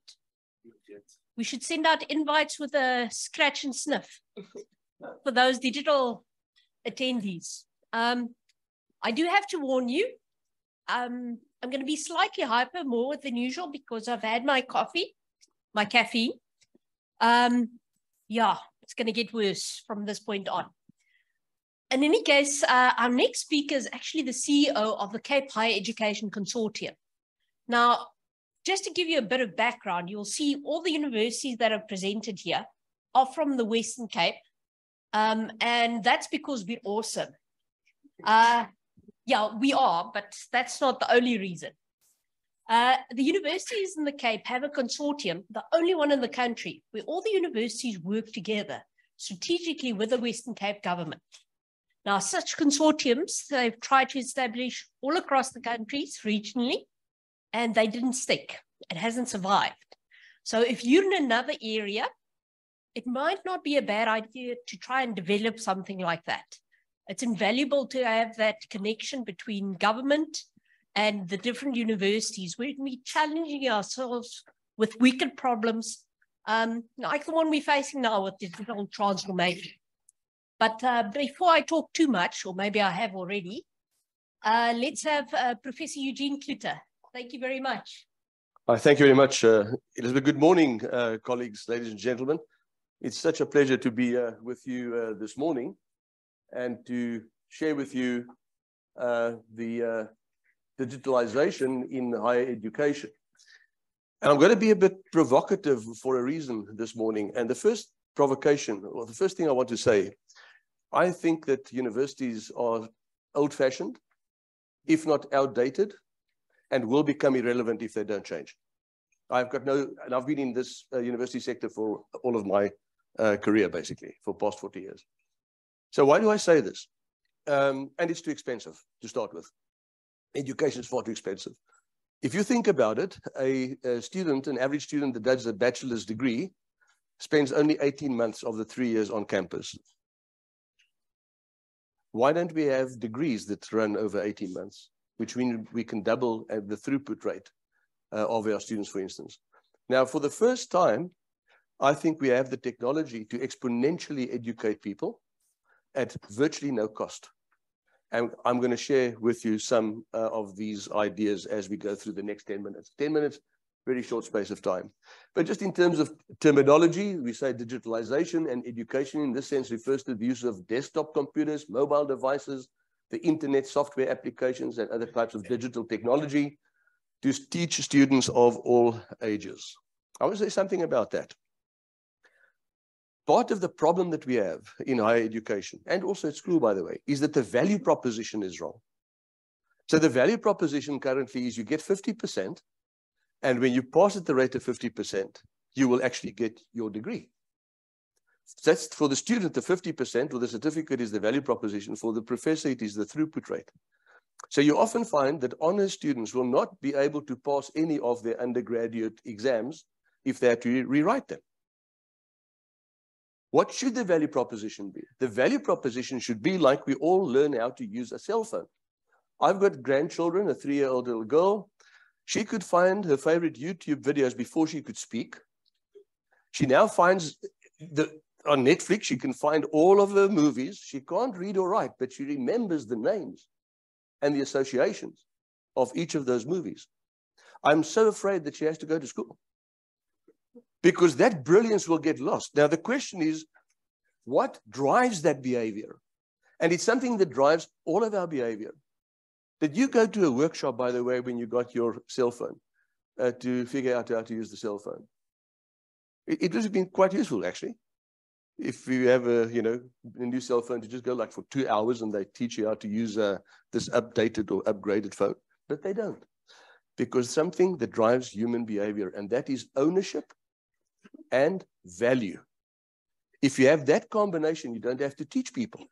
And this is why I am so excited about AI and what is coming, because the ownership and value will now be with the learner. And then there's no limit. I always say, if we want to get our teenagers to get rid of their iPads and their phones, all you have to do, make them write an exam for which they have to get 50% before they can get the iPad. They'll think that you are crazy. But if you had to give them an exam right now, they probably will get 110% on the use of an iPad. We rob that experience in our educational processes. That's the problem. That's fundamentally the problem. And we turn brilliant children into, we de-genius them, basically. And it is sad that we do that. So the human development over the past 150 years, from linear to exponential and global, if we look at the history of technology, all of that is there. But what is interesting is what happened in the past 100 years. Just have a look at what happened there in the past as we exponentially start to populate this planet, which, by the way, is a separate problem. We're consuming 25% more of what this planet can provide. And that puts us into deep trouble from a sustainability point of view. But the technology is there, and now comes AI. If you look at the fourth industrial revolution, it's now an old term already. It's coined at the World Economic Forum in Davos in 2016. They say, since we have seen the speed and impact of revolutionary new technologies built around AI, machine learning, robotics, the Internet of Things, big data, autonomous vehicles, additive manufacturing, and biotechnology.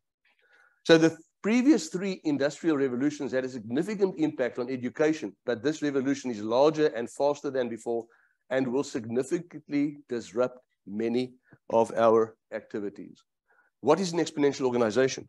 And there's a very good book on this, and this comes from the book, Exponential Organizations. It's one whose impact or output is disproportionately large, at least 10 times larger compared to its peers because of the use of new organizational techniques that leverage the exponential technologies. And we've seen the example by Dr. Gruvier, I think, where he spoke about the uptake of ChatGPT compared to other technologies. And here's the real problem.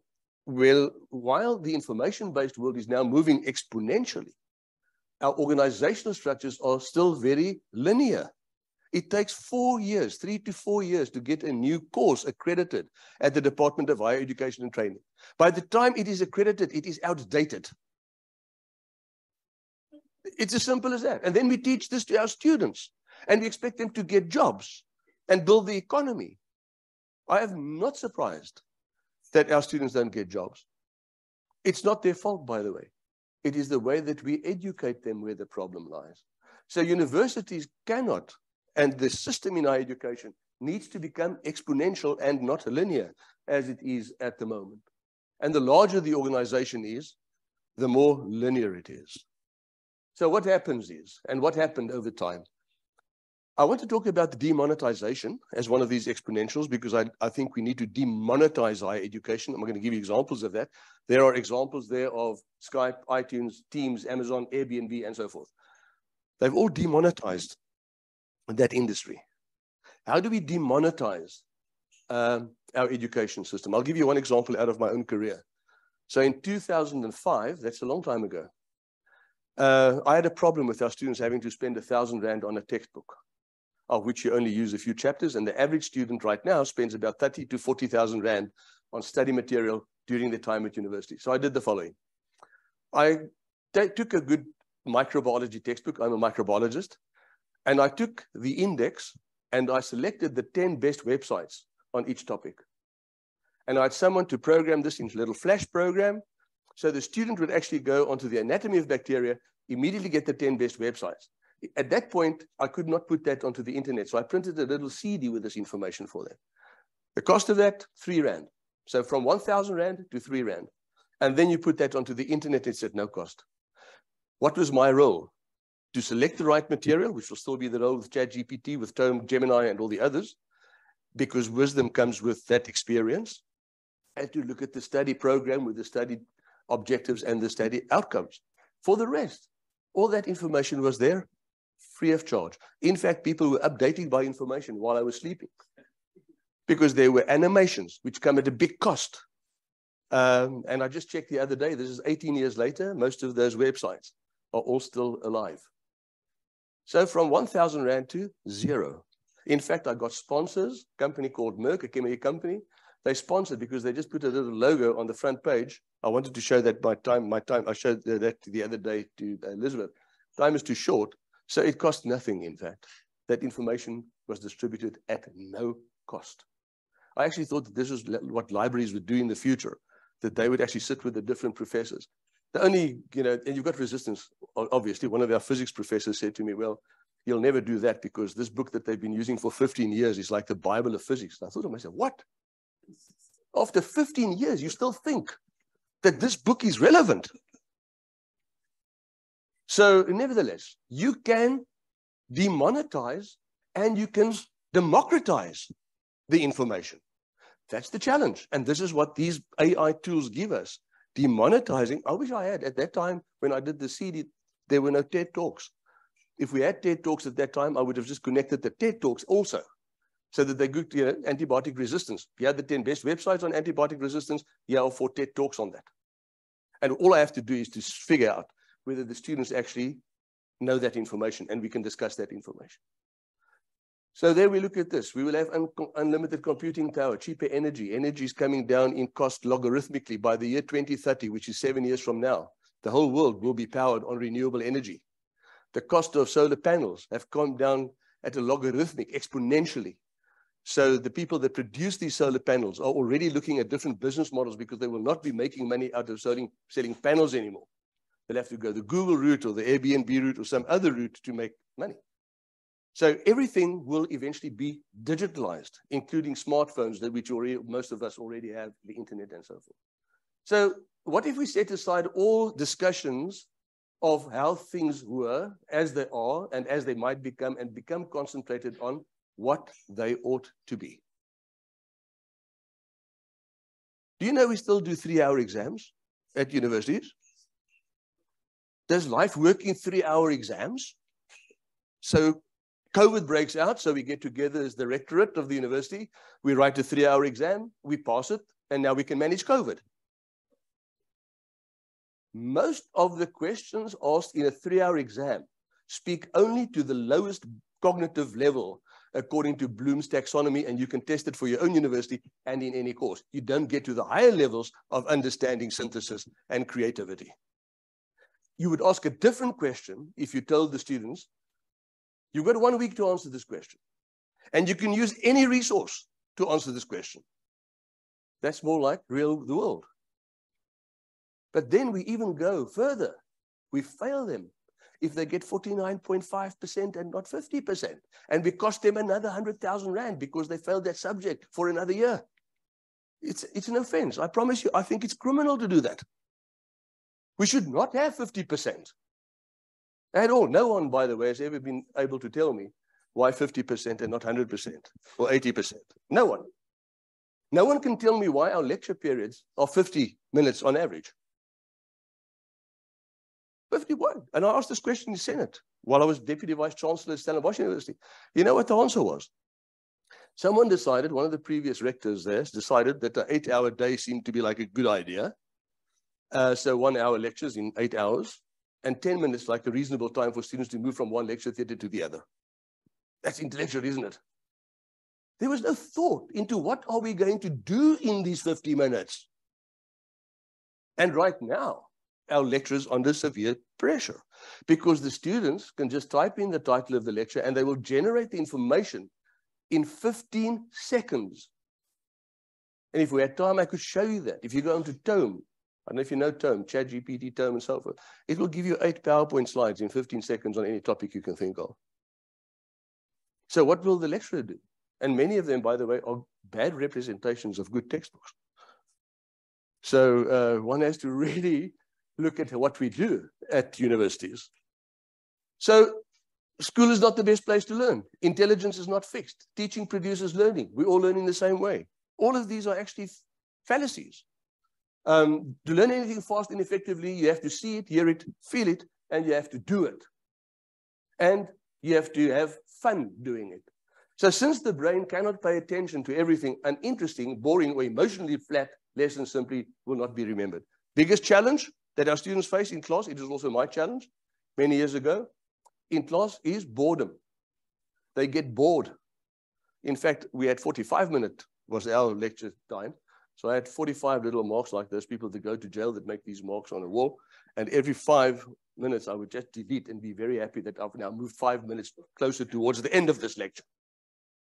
Boring stuff. But if you get to value and ownership, you've got to make rules to keep your children off the internet. Why? Because they don't find it boring. If you change that into a learning experience, imagine what you can achieve. They'll spend much more time learning that what they will ever do according to your particular curriculum. But let me move on. I say it's when we have fun. The internet came, first generation to grow up with, surrounded by digital media. Now listen to this. Books are published at such a rapid rate that they make us exponentially more ignorant. If a person read a book a day, he or she would be neglecting 4,000 others published the same day. In other words, the books he or she didn't read would pile up 4,000 times faster than the books he or she did read, and his or her ignorance would grow 4,000 times faster than his or her knowledge. And now we have the internet, and we've got ChatGPT. We've got far more information that I'm talking about here now. So we are becoming more ignorant by the second. How do we change that? The key issue is that the internet can only give you a commodity, it can give you information. It cannot give you the wisdom. So your job in the lecture theater, when you're interacting with the students, will be to impart wisdom and not information. Because the students, you can actually ask them in the class, we're going to discuss antibiotic resistance. Just switch on Tome, switch on ChatGPT, generate the information for us in the next 15 seconds.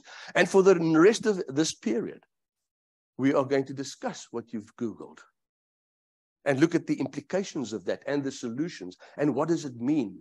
What does it say? And move up to the higher cognitive levels. So there are lots of advantages, increase the accessibility to educational resources. We saw that in one of the lectures this morning already on LinkedIn, and you talk about Amazon, and you talk about Microsoft, and you talk about all of these programs. I actually think that you could actually run a university without any lectures, free of charge, to anyone that wants to enroll. And you don't have a limit on the time that they have to do the qualification. They only have to meet certain outcomes. It's possible. So if universities don't adapt, there are people that will do this. I'm going to give you one example of a university that's already doing this, but no one will stop you or anyone. And you might think that you're on a good track. Your innovation often happens on this side. And while you're thinking that your model is the right one, you suddenly wake up and you find out that you are irrelevant. And there are many examples of that. I'm starting to wrap up here. So everything will become digital in the future. We heard about the artists in America that are now protesting, and they are doing so rightfully. It will not be long before you'll have a digital movie. You will take a picture of yourself and you will decide which character in the movie you want to be.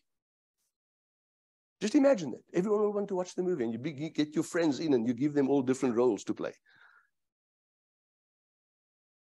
It's going to change the world that we live in unprecedented ways.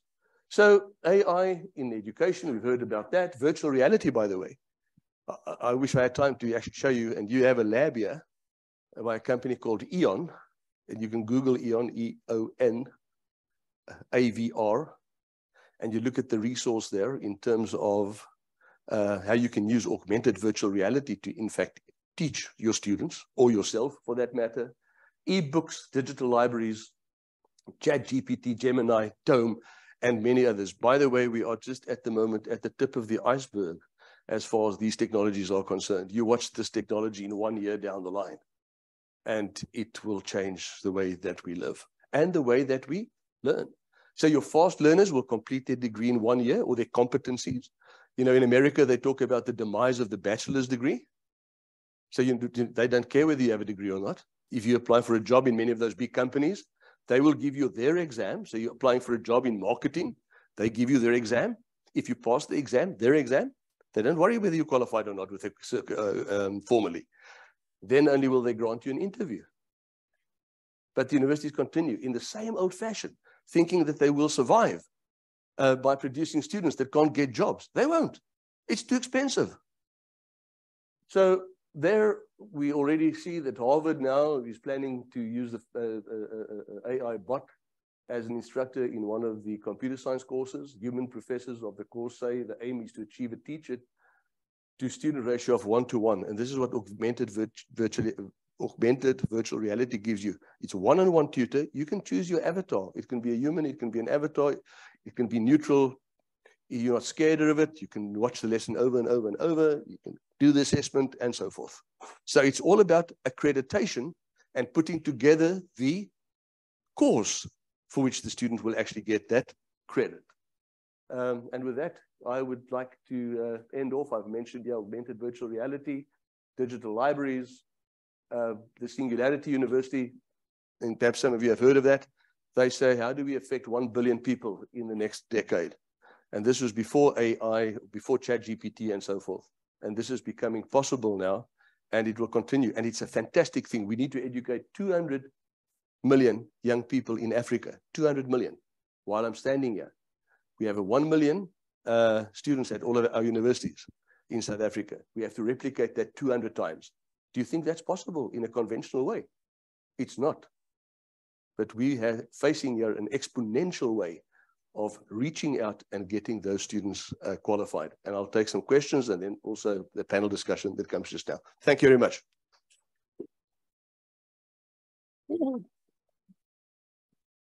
Thank you very much for that, Professor Klute. You always have a way of rousing the audience. I've got a 10-year-old. Please don't tell her that she can have more screen time. But you're quite right. There's the value, there's the ownership of the learning process, and we are de-geniusing our students. I don't know how many of you know the history, but in Oxford and Cambridge, they used to not call the lecturers lecturers, but readers, because they said the students can't read themselves. That is a skill for a higher order. They're not qualified to do so. And the lecturer would then read from the textbook. And I wonder if we're doing that with the lecturing, pretty much as you said. So let's take some questions. Let's start over there.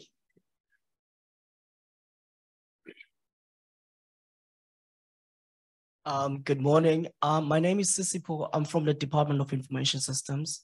I'm doing postgrad in data analytics and BI. One of the narratives of CHEC is to combine institutions, all four of them, to provide greater quality of education. I was just asking if maybe is there any plan to do any data integration within these four institutions in order to provide data validation? For instance, UWC has been having space issues in terms of residents. If you can have data validations from all institutions, including Western Cape database, we can probably provide validation over, is student actually living in Western Cape or not? Is the student coming from another institution doing the same course that is applying for in this institution? So we prioritize taking in people. One of the other things that we emphasize for this event is system improvement. Besides academic, I really appreciate every academic innovation that is being introduced. But also we are looking into system improvement of institutions in South Africa at large. And when data is integrated throughout the whole Western Cape, it doesn't only improve the system, but it also improves research, because we're not only looking into attributes of this institution as UWC, but we're also looking at all institutions around Western Cape to be able to see the patterns and cultures that they have embedded within their students, and also look at the frequencies of improvement and quality comparing all four institutions.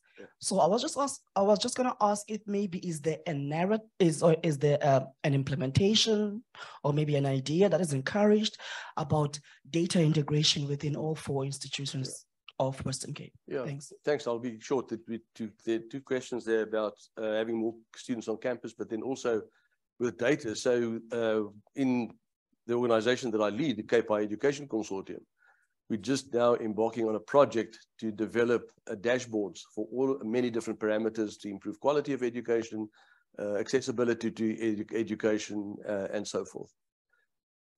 If we want to look at facilities, and you mentioned a very important thing in terms of the South African context, and this is the number of students that can actually stay in res, and we know they perform better than those students that don't stay in res. And they don't make up the majority of the students at most of the universities. But imagine, we use only half of the year at the moment to have our students on campus. The other half of the year, they are not here. If we did not have all of our faculties at the university at the same time. So you have, instead of 10 faculties at the same time, you have 5 that share common subjects, and they do the first half of the year. And you have 5 faculties that do the same subjects for the second half of the year. First of all, you can double the number of students if you want, but more importantly, if you keep the student numbers the same, you can double the number of students that you put in res. It's a systemic thing that one can do. Well, when I posed this the other day to universities' deans, they say, well, this means that an engineer will not be able to marry a teacher anymore because they won't be on campus at the same time. So, but nevertheless, be that as it may, but data is extremely important in everything that we do, our research output, all of it, throughput, and so forth. Leona, do we have something from our online participants? Well, good luck picking one out of the hat there.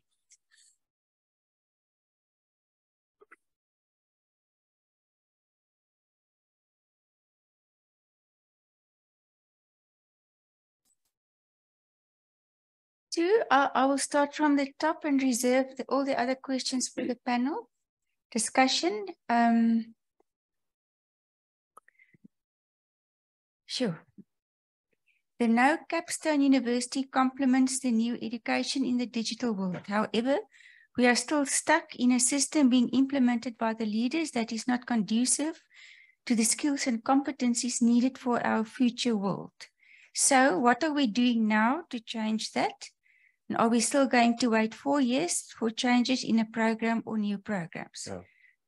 Second question, what are the pitfalls of database decisions, or do we embrace this method in an uncritical manner? Now, the second question, we don't embrace it without being critical. I mean, that is what your knowledge is all about. And it is being critical, it's being cross-referencing, doing your research on that and so forth. Just the first question again is the misalignment between our students' competencies and what is needed in the workplace. Yeah, so, and the time that it takes. And what are we doing about it? What are we doing about it? Yeah, the Department of Higher Education and Training, they commissioned the check with a project to look at dual higher education. Now, what this entails is that the student will spend 3 days at university and they will spend 2 days in a company where they work, or irrelevant to the field that they are studying in, based on the model that they have in Germany, basically. And we're starting to roll that out now on an experimental basis with different modules. And I think that will go a long way to align what the companies need, or the industries need, or the employer needs, with what we are helping our students to achieve. So that's what we are doing in that regard. The other threat, because of our system being such a laborious system, is that the universities are coming to South Africa. I'm thinking particularly of the Cologne Business School, to set up a campus in Cape Town. They don't have to accredit their qualifications. It's on electricity. It's, the whole thing is about management, electricity management. They don't have to accredit it. The students go there and they get an international CBS qualification. And that's going to happen more often. If they do it, why would others not do it? Because they don't have to go to the Department of Higher Education and Training, just wait for 4 years to accredit that particular degree. So these are the things that are happening as we speak. Thank you very much, Prof. Klute. We are going to grill you properly during the panel discussion. So put on your bulletproof vest. Yeah, that's great, thank you. We have our last presenter for the day. That's really bad, eh? You got the graveyard shift. It's rough. Makes it even worse. He's from government. Now you're all going to stop listening, hey? So this is Mr. Marcus Rance. Am I butchering that surname? Rance. Okay, and he'll be speaking from the Western Cape provincial government to us, because these engagements are extremely important. So thank you very much for coming to join us. Thank you for that brief introduction. Again, my name is Marcus Rance. I'm a senior business analyst within the digital transformation team in the Western Cape government, in particular in the department of the Premier. So I come from a branch called E-Innovation. Basically, it's an IT branch, but we don't call ourselves IT at all. It's branch E-Innovation. It's nice seeing you again, Prof. We just came off an innovation exchange in Century City, and that was quite enjoyable watching you moderate that panel. A difficult topic, but it was very well done. Thank you very much. Again, it's nice hearing everything that has been said, and quite interesting, quite innovative, looking at some of the stuff that you're doing at UCT. But at the end of the day, what we are concerned about as the Western Cape government is the citizens of the Western Cape. In case you didn't know, that 70% of our population is either poor, vulnerable, or what we call transient poor. So what role does digital transformation play, knowing very well that the 3% who are at the top of the pyramid, or the 23%, the middle class, have got options. They don't rely on government for anything. You know, they can, if the internet is not working, they can get in their car and drive somewhere else. So how do we strike a balance as the province to make sure that digital transformation doesn't just widen the gap, but goes to the communities and helps with service delivery? So what I hope to show you here with our presentation, if you move on to, oh, rather, I should do this myself, right? Right, so I'm just going to talk to you briefly about what our digital government strategy is, as well as show you, if it's of interest to you, what our digital transformation plan or roadmap looks like. Then some of our design principles as far as digital services are concerned, and then we'll show you what the life course approach is. And then I'm going to introduce you to a persona called Themba, who is going to show how these digital services that we're rolling out as a Western Cape government are going to impact not only you, but are going to impact your families as well as the communities that you come from, as well as some of those communities in the rural areas. And I'll share one or two stories about that. So, and as far as the Western Cape is concerned, just want to look at this, there's a lot of demand from our citizens. And some of that demand is about either improving our services or making it easier to access our services. We have spent a lot of time investing in broadband. As you know, there's a public Wi-Fi in schools, in possibly every government building, you can access public Wi-Fi. That's why if you go past the government school, you see people standing outside, is because they're accessing the public Wi-Fi, right? And there's been massive investment in that. And we also spent a lot of time during COVID capacitating our internal staff to make sure that by the time we start rolling out digital services, our own internal environment is ready for it. So our first phase, as I'll show you, was about basically integrating and optimizing our own internal environment, because it is difficult to roll out digital services, first of all, for 13 departments. And second of all, we have multiple or hundreds of services. And if we've got hundreds of services, we've got thousands, if not hundreds of thousands of processes and sub-processes. And if you know anything about digital services, is that before you digitize anything, you first need to optimize the process. And optimizing hundreds and hundreds of thousands of processes is difficult. So how do we go about knowing which digital services or which processes to digitize? It's quite a daunting task, if you ask, right? 13 departments, hundreds of processes, hundreds of sub-processes, thousands upon thousands of services. And I'm not going to go through that, right? So in terms of our digital government strategy, it was approved by our cabinet in 2017. Prof, I'm sure you'd have seen some of this, or you've been consulted in some of this stuff as well. But our 5 goals that are going to touch your lives, or have been touching your lives, is that we aim to digitally empower citizens. And that speaks to not only digital skills, but that speaks to being able to access services on your phone from home. And instead of getting into that taxi and making hundreds of copies to go drop off at 10 different schools so your child can get into a school or apply for a school in grade 8 or grade 10, you'll be able to do that from home. And that is one of the success stories of how we've digitally empowered our citizens to start using online admissions in the WCD space.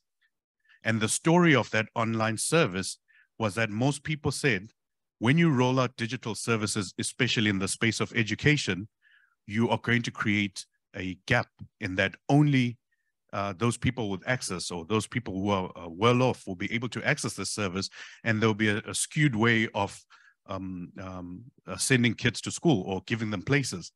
But the data, again, data always tells a different story. When we look at the data and we analyze it, it's those communities from what you call poor areas that show that this digital service is actually being used by them.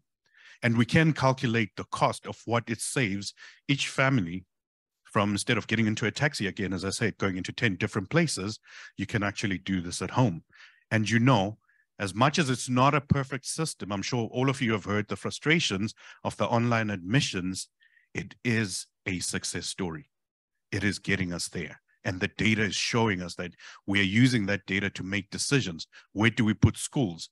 Where do we put Leonard Transport? Where are all these kids coming from? What do the families do? Because you have to put in all this data. How much do they earn and all of that? And we use that data to make decisions.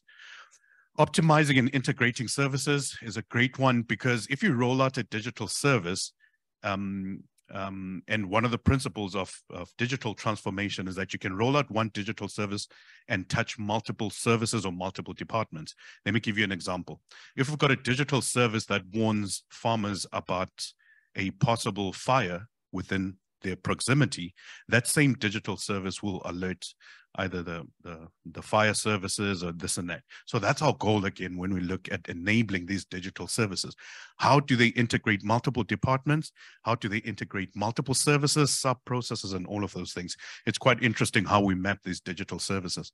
Connected government and sound ICT governance also.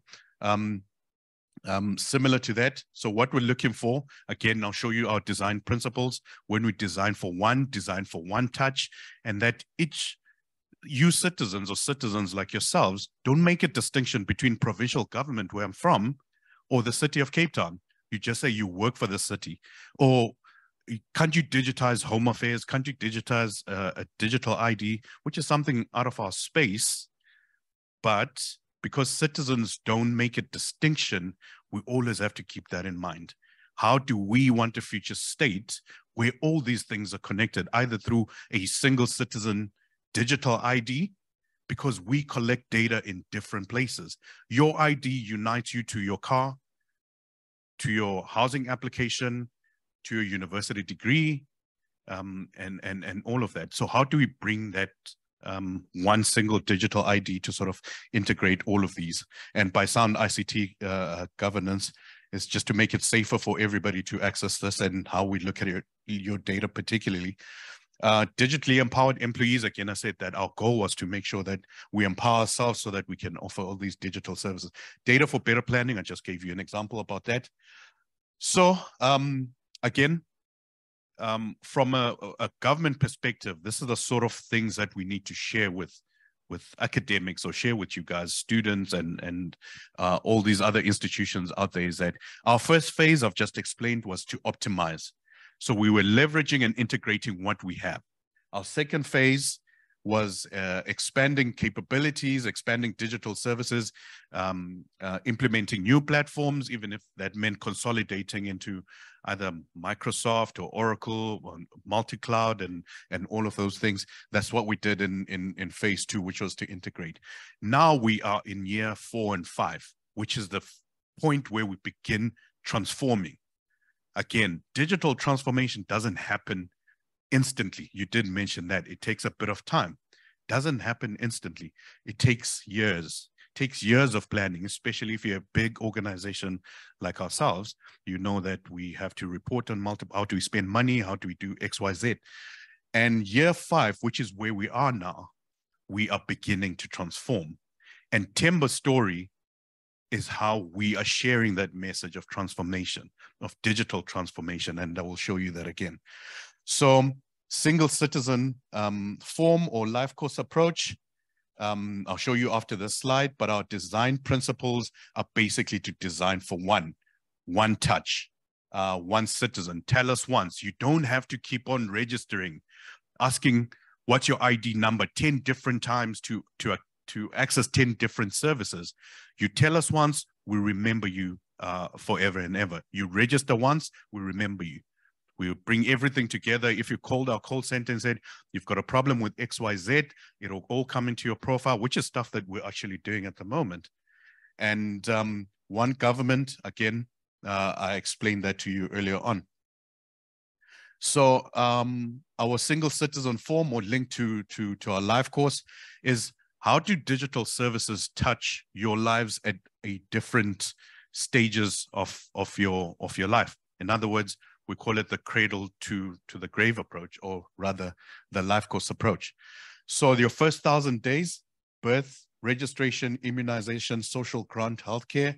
And when you get to around 18 years, 11 to 18 years or 19 years and plus, these are the sort of digital services or services that you basically require from us as a government. So from 11 to 18, schooling, school bursary, social grants, healthcare, these are the services that you need. So when we look at this, this gives us a blueprint for what we need to sort of focus on in terms of digitizing, because this is high impact stuff if you look at it, right? If we figure out the first 1,000 days, digital registration of birth, immunization, social grants, and then we move on, and then by the time you're 19 years, you're able to digitally apply for your driver's license or your internship and all of that. These are the services. If we focus on digitizing this, high impact would begin changing lives, which is exactly where we are at the moment. So before I get to Themba's story, all right, I've covered that. All right. So Themba's story is something that we created last year. This year, we have Thembi's story, which is more future looking. But everything you're going to see in Themba's story exists. It's digital services that through our digital transformation plan, we have rolled out. And we've rolled out again because we have a canvas, which is our digital government strategy. It allows us to do all these things. It allows us to stretch our capabilities a bit more. It allows us to invest in data, and it allows the 13 departments, health, education, to come to our branch and say, this is what we want to digitize. Here's the budget, make it happen. You have 12 months. So we roll out digital services at a steady pace of 12 months, which is a financial year, as you know. But without wasting much time, here's Themba's story.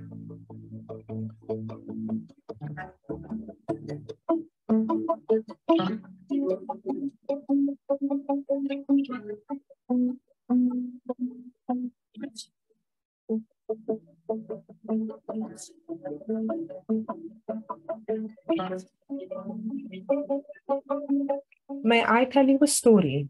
A story about hope for us all in the Western Cape. A story about the government working urgently to give hope.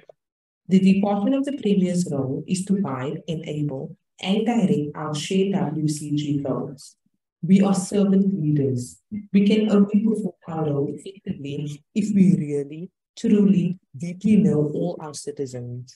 We design and measure the value of our work to add worth to each citizen from day to day and across each and every life story. We want dignity for us all as citizens and residents of the Western Cape. These are some documentary stories of hope with urgency. Please meet Themba and his family. Themba's story is how we are starting to use technology to give hope.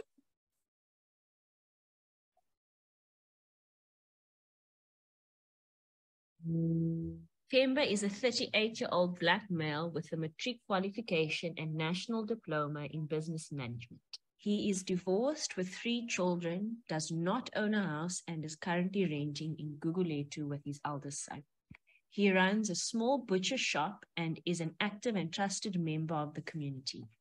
He volunteers as the treasurer of his local community football team. Themba uses the finance-linked individual subsidy program digital service to apply for a housing subsidy as he qualifies for it based on his income bracket, young dependents, and is a first-time home buyer. He also applies for housing, and his details are captured on the Western Cape Housing Demand Database. Themba uses the WCED online admissions digital service to enroll his son at a nearby school. He is, however, concerned since he's unsure about the school's quality and safety. At the previous school, Themba's son was bullied.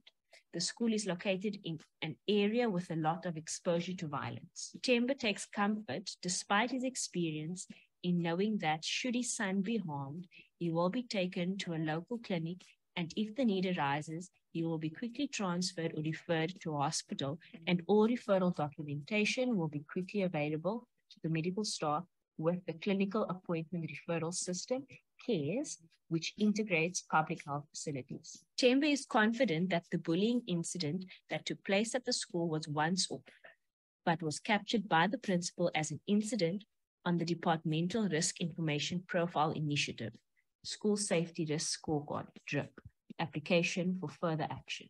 Temba looks for new ways to grow his business by applying for funds through the online funding application, searches for economic opportunities by searching for suppliers for his butcher shop through the market information portal. He also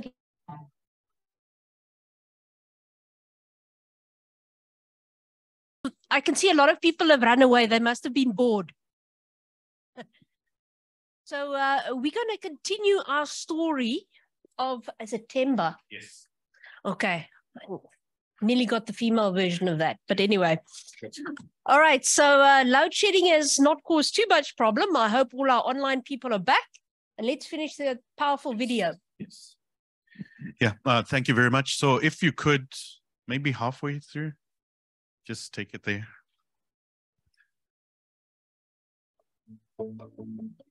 Of his local community football team. Temba uses the finance-linked individual subsidy program digital service to apply for a housing subsidy as he qualifies for it based on his income bracket, young dependents, and is a first-time home buyer. He also applies for housing and his details are captured on the Western Cape Housing Demand Database.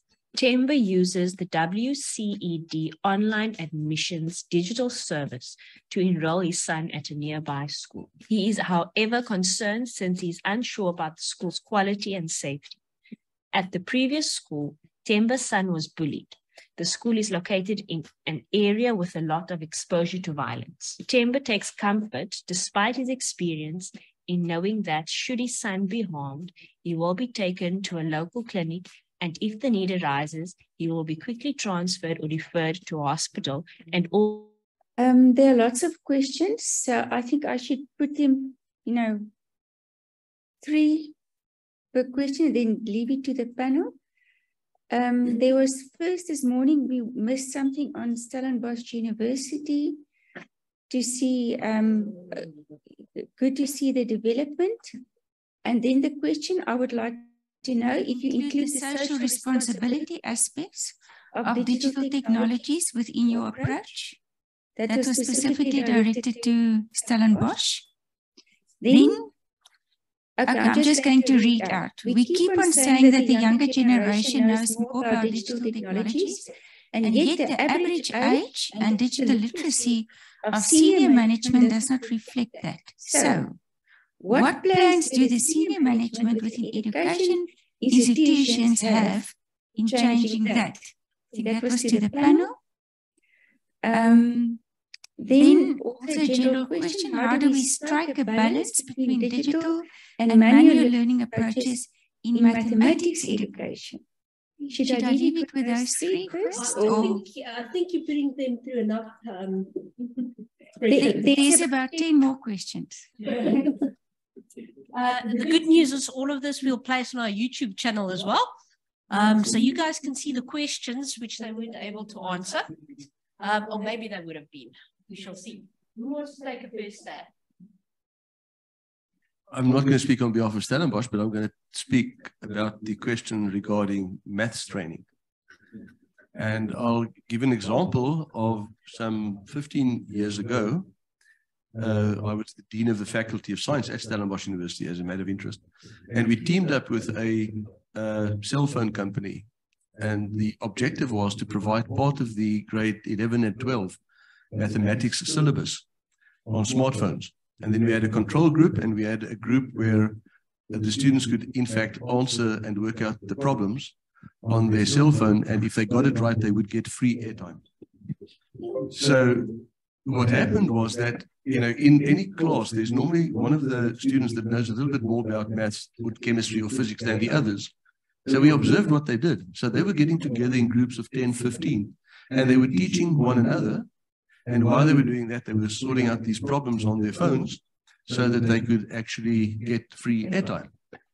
So 2 things happen here. Again, demonetization, but you personalized the training. And the average, the percentage was 20%. Those that had the technology compared to those that did not have the technology without additional teachers, there were 20%, there was a 20% difference in their mark. Now, that was long before ChatGPT and these other programs. Imagine if you use that same model now to incentivize, to demonetize, so everyone gets a cell phone, a smartphone, and you use incentives to demonetize the experience by providing that value and ownership directly to the student so that it happens where it should be happening. Sorry, I think I might have. Maybe just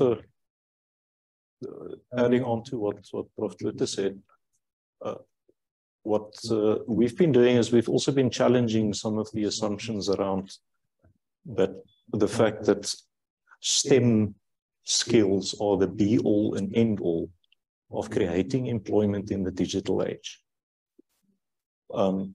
If we are talking about the digital economy, that means there's a multiplicity of roles.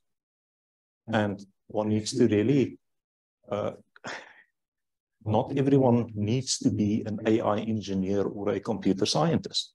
There's a lot of gaps in the market that needs to be filled for people that want to become developers at a particular level. So we've had quite a lot of success in our program. Actually, I'll mention maybe one case study. I will not mention the lady's name. It was a student that almost slipped through the recruitment cracks in terms of the mathematics marks. And we're talking 30% for mathematics literacy. And she went through the program and is now working as a software developer for one of the subsidiary companies in the Salesforce group in a particular role at her level. But yeah, I really think we need to see the digital economy as something much more complex than just someone that needs to be able to code and now write the AI tools. That's not where the employment opportunity and the real life-changing experiences and benefits to our student community is not necessarily there. Thank you.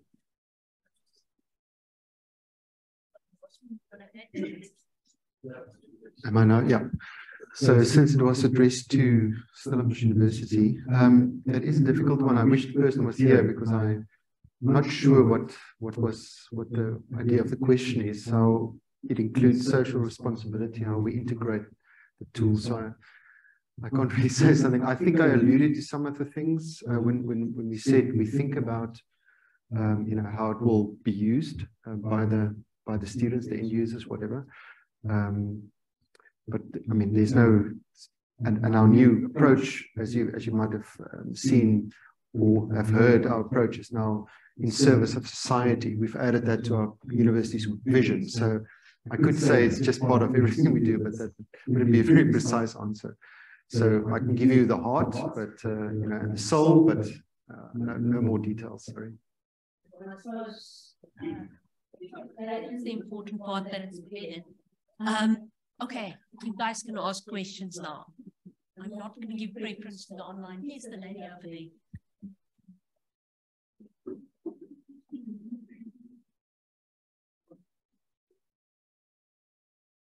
Thank you very much. My name is Teboham from the University of Venda. Actually, I took the opportunity. I was around Cape Town, so when I saw the invite, I was like, let me take this opportunity.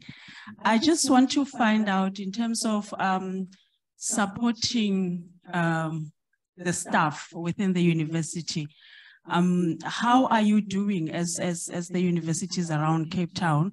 On the research side, we at the university, we are required to automate a process of when a postgrad student applies and they are assigned a supervisor, the proposal, that whole process up until the external moderator, and the results are sent to to the exams department. So I just want to find out if any of the universities you have something like that where you have automated that process in terms of supporting the research department.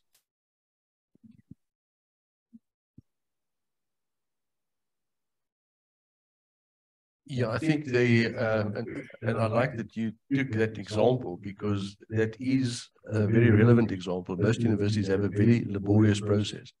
It goes through all these different committees. They have to fill in a new form manually. And they do this 5 times, and then there are spelling mistakes in the name of the city where the external examiner is and so forth. So if you digitize that, you just take care of a lot of that stuff. And some universities are doing that, others not. But some of the other processes have been digitized. For instance, your ethical clearance approvals.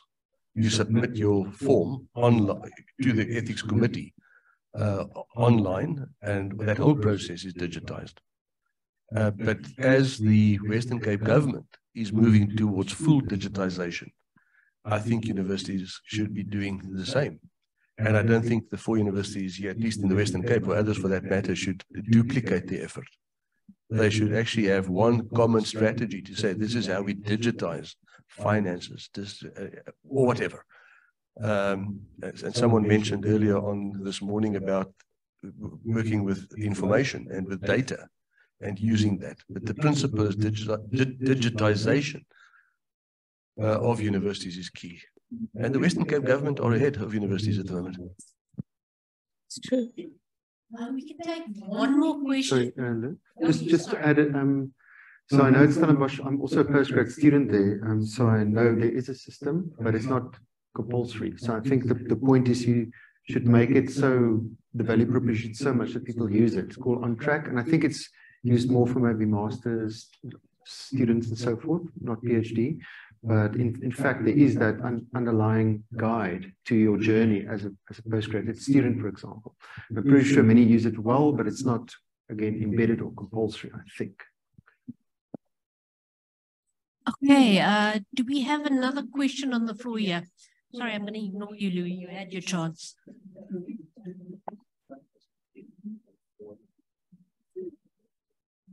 Hello, Atabida Fakela, immersive technology student here at the university. My question,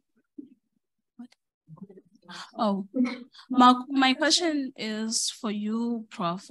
You mentioned visual and augmented reality. What I wanted to know is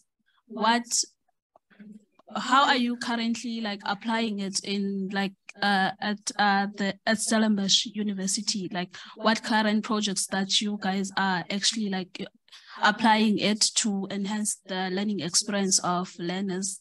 Not sure many know, but immersive technology has AR and VR allows people who do not really like to read a lot to have to interact with whatever object that it is. It's mostly useful when dealing with medical procedures and also stuff that mostly used in science, if I would say. Yeah, that's what I wanted to ask. Yeah, I think I'd much rather direct that question to the university itself, to Stellenbosch University and to UWC.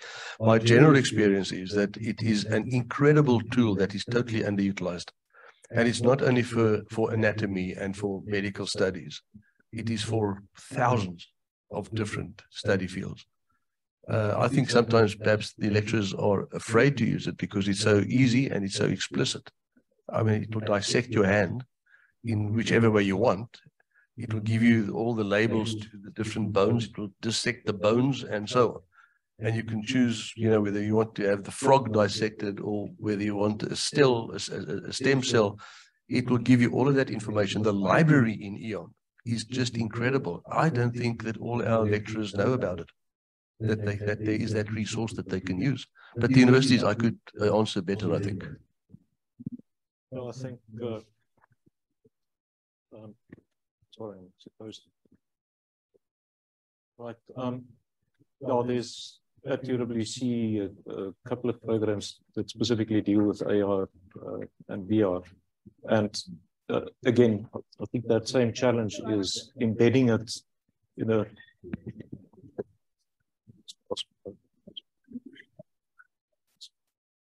I think the challenge is embedding it in deeper into your teaching and learning processes, making more lecturers comfortable with that.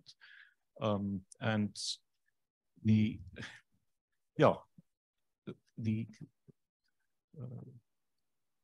cost of these services and the equipment and the libraries and so on is absolutely, the cost plummeted, the value add is really exponential, but we must be very careful making assumptions about the digital literacy, specifically with students entering the university, that we assume that students have got the necessary digital skills to really utilize this in the most effective way. Thank you. Yes, please. So we had a recent project that came in, looked at augmented reality on health and safety. So they basically said, we don't want them to touch this machine. If they do, can you make it like a horror film? Like, just crazy things. But the key thing there was that, we went into that technology, we had to recruit autistic people. So, people would have art background, film background to set the design of it up. And then the engineers came in to do it. So it's a very multidisciplinary approach, a lot of applications, a lot of commercial value as well. Okay, I'm taking you guys out of the hot seat and placing myself firmly in that. You're very serious about this question, are you? Okay. Before I get lynched. The people have spoken. So much. Hi, my name is Sia and I'm from the Department of History. And I just thought, let me just ask a question also, because for someone who comes from the humanities and social sciences, we end up really feeling as if we're excluded from these developments. So just as a wrap up, how would you encourage such a person who comes from such fields? And also, Prof, your view on the idea of the crisis within the humanities and whether you think it has a future, a part of a future within this digital transformation. Thank you. Can I start? Yeah. Great question. And I'm also from the humanities. And I hope I could represent that. And I found out Wouter actually is also from the humanities. What I saw happening with the discussions around ChatGPT or generative AI is, I think, is very interesting. So the first thing is everybody wants to know, what must we do? The university must now tell, like, what are we going to do? And that wasn't helpful at all. What is helpful is taking it back to the domains. So the moment a domain, like the history of arts department, Faculty of Arts and Social Sciences, they had immediately a workshop, and it can go, even lower than that. There is where the actual, power starts happening in deciding what to do, because it's so different for different knowledge fields. So that's my first response. Start talking among each other and to see, because there's lots of wisdom and experience in that. The second one is what is happening, I think, with generative AI is not that everyone must now just use ChatGPT. The beauty of the coming future is domain-specific ChatGPTs. So if you can start taking part in developing that for local history teaching, not ChatGPT's world, which is the vast, complex world of mostly northern knowledge and not our southern knowledge. I mean, I can talk about this a lot. There's a great story to tell, like localized LLMs for indigenous languages. There's a story about a Maori radio station that made their own LLM for Maori language, which was dying out. The big companies came and said, we want it. They said, no, you can't have it because it's ours. So there's something in using the big technology platforms to then create a very useful localized. I know at UWC, I think, is something about law or NGOs. Or, so once you can have the technology and create something for the good, where you can be part of, that's the agency. I think that's possibly the future also for the humanities, or specifically for the humanities. On the future of the humanities, I mentioned very briefly in my presentation that we at the moment are on a Earth overshoot. So we're consuming 25% more resources on what the planet can offer, and the population growth is happening at a rapid rate. The population in Africa will treble in the next 50 years from 1.4 billion where it is at the moment. In Europe, 100 million people will die, and they'll lose 100 million people, and also in China, Japan, and so on. But if we look at how do we build a sustainable future, technology is going to help a lot, but more importantly, the humanities. It's going to be behavior change. Technology could only take us so far with the drought that we had here in the Western Cape when we went to that particular day zero. What really made the difference was the change in behavior, and that's a humanitarian thing.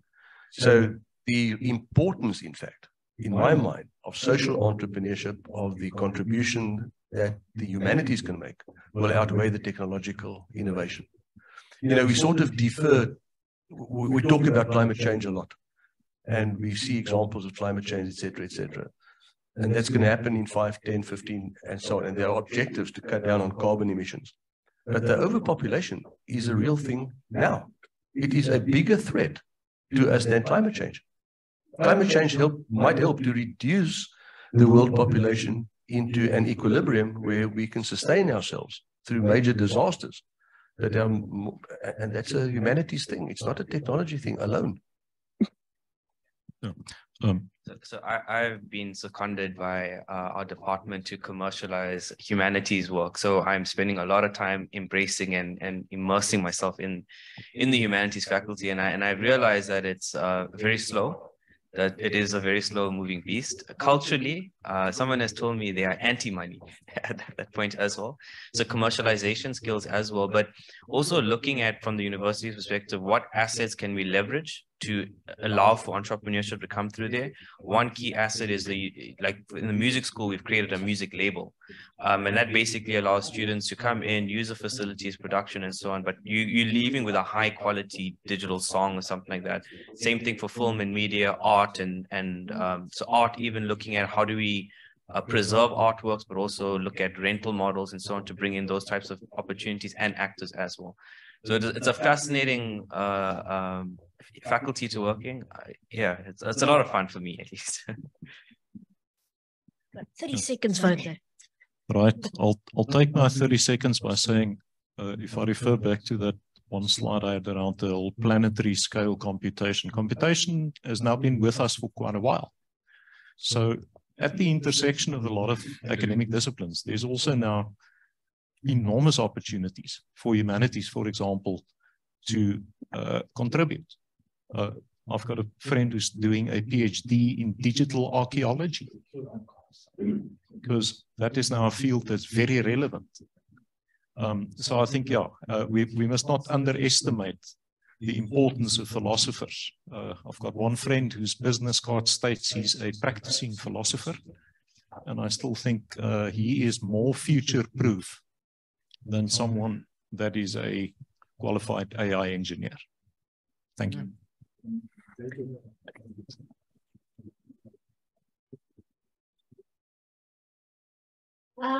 Yes, so it's up to me to follow up on these guys.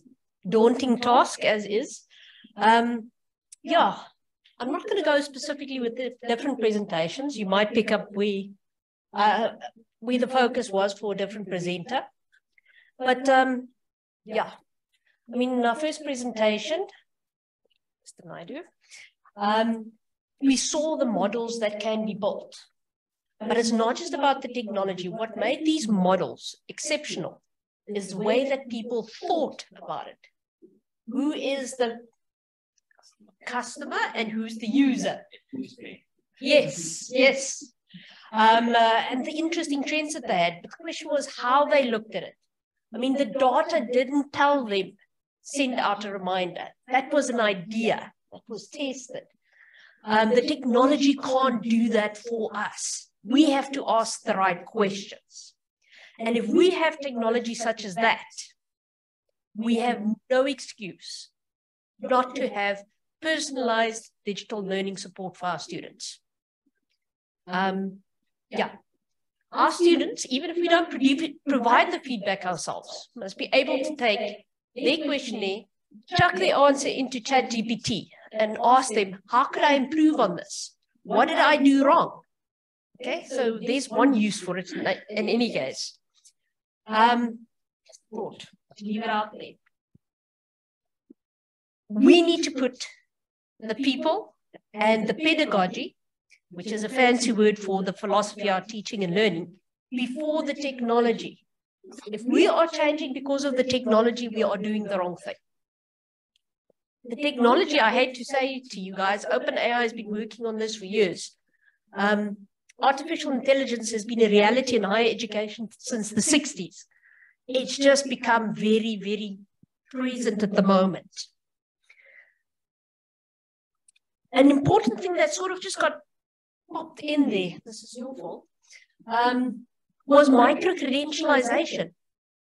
And this basically is very, very short courses. So people who want to learn something, they go on to Coursera or edX or LinkedIn Learn or some of the free platforms as well. You do a quick course, you get a badge. We've got competition, people. Organizations like KPMG, that's the auditing one, isn't it? They have their own courses, and you complete those courses in order to apply. So they're not interested in the university one. So you're quite right. We don't put up our socks. We won't have jobs anymore. We've got to do better and we've got to do faster. I always do digital. This is very hard for me. My handwriting sucks. Something that came up all throughout is social capital. Okay? If you're working in the digital, it means nothing for your employability if you don't have social capital. What's social capital? Okay? Have you had some experience with somebody that's working in corporate? You know his name. When he sees you, he'll say, hello, Joe, if that's your name in any case. That's social capital. That's what makes a difference in most cases about whether or not you get a job. It's whether or not you know someone. That's the biggest influence. So that actually came up a lot. But I also like that Professor Reddy was talking about the culture of competence. Our students know what it means to be competent and what they feel they lack to be competent. And we need to develop that culture. And that means, as lecturers, as rectors, like you heard this morning, we actually have to jump in. We have to start using these digital tools ourselves. Because when a student comes to university, as you said, if a student's not coming to university, are they getting the university experience? But when that professor is standing in the front of the class, they are modeling what that student wants to be. And if you can't model the behavior of using the digital, transforming minds and hearts and cultures, and stilling the fears, then our students won't change. Our systems won't change. HR won't change. Yes, sorry, I'm going off on a tangent. Stop me when it gets too much. Yes, when Wouter was speaking, I love this. The asymmetry. And I want to reiterate his question. What happens if Google goes down tomorrow? How does your life change? How do your students' lives change? And that idea of, what was it? There was 100 million users for ChatGPT in 5 days. Was that the figure? Oh, 2 months. I'm sorry. My numbers were more impressive than yours, though. And that, by the way, is a artificial intelligent hallucination. So always be careful with artificial intelligence. It can be as bad as Wikipedia. It will make up facts if it doesn't exist. But you spoke very much, and this spoke to me about the black box of artificial intelligence. We have to understand what's in there. We have to be able to govern, to strategically plan, We can't just say it's too complicated. I'm not going to ask the question, look like an idiot. We're going to have to get our hands dirty, look at our policies, look at our governance structures.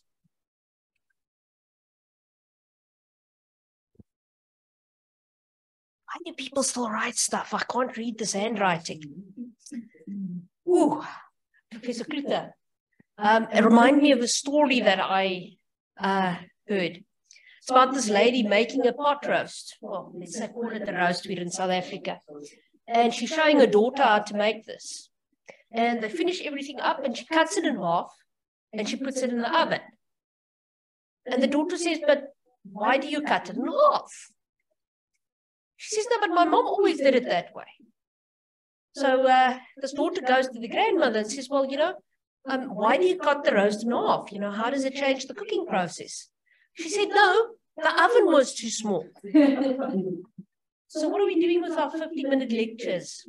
What are we doing with our students only being here for half of the year? What are the things that we are not questioning, that we inherited and we don't know where it comes from? And how can they change everything? Well, I love the demonetization, big fan of that, and it is very possible. There is one thing that you, oh, wait, Marcus, you brought the people back into this, okay? From the excitement to you have a responsibility sitting right here. You have a responsibility to change it for people. Forget the politics, forget the silos. The power is in fact working across silos, having your information flow in different directions. So remember your responsibility. When you're working with that number, it represents a person. And you guys failed miserably at one thing. Okay, no, you did sort of mention it sometimes. Seeing that I've got the mic, I will speak to it and then you guys can eat. I asked ChatGPT to provide me with a list of the top 10 scientists of all times. He gave me the list. And then I asked ChatGPT, are there any biases in this list? And he says, yes, there's a bias towards Europeans, there's a bias towards men, and there's a bias towards hard sciences. He says, but it's not my fault. I didn't quite put it in that way. He says, this is a reflection on the societal beliefs and the culture and the data out there, right? We live in Africa. We've got to decolonize ChatGPT. We've got to train it differently. We can create our own models. But the biases that is prevalent in society is in the data and the tools that we are using. Do not lose sight of this. I know a lot of people run when we speak about decoloniality, but it's very real. And our AI needs to be decolonized. So on that note, I invite you to the most important thing, which is the food. Please be so kind to give back your name tags because here we reuse and recycle. And thank you very much for joining us. If you do mock our presenters, sorry guys, you're on your own time now. We only took responsibility for parking. Thank you very much.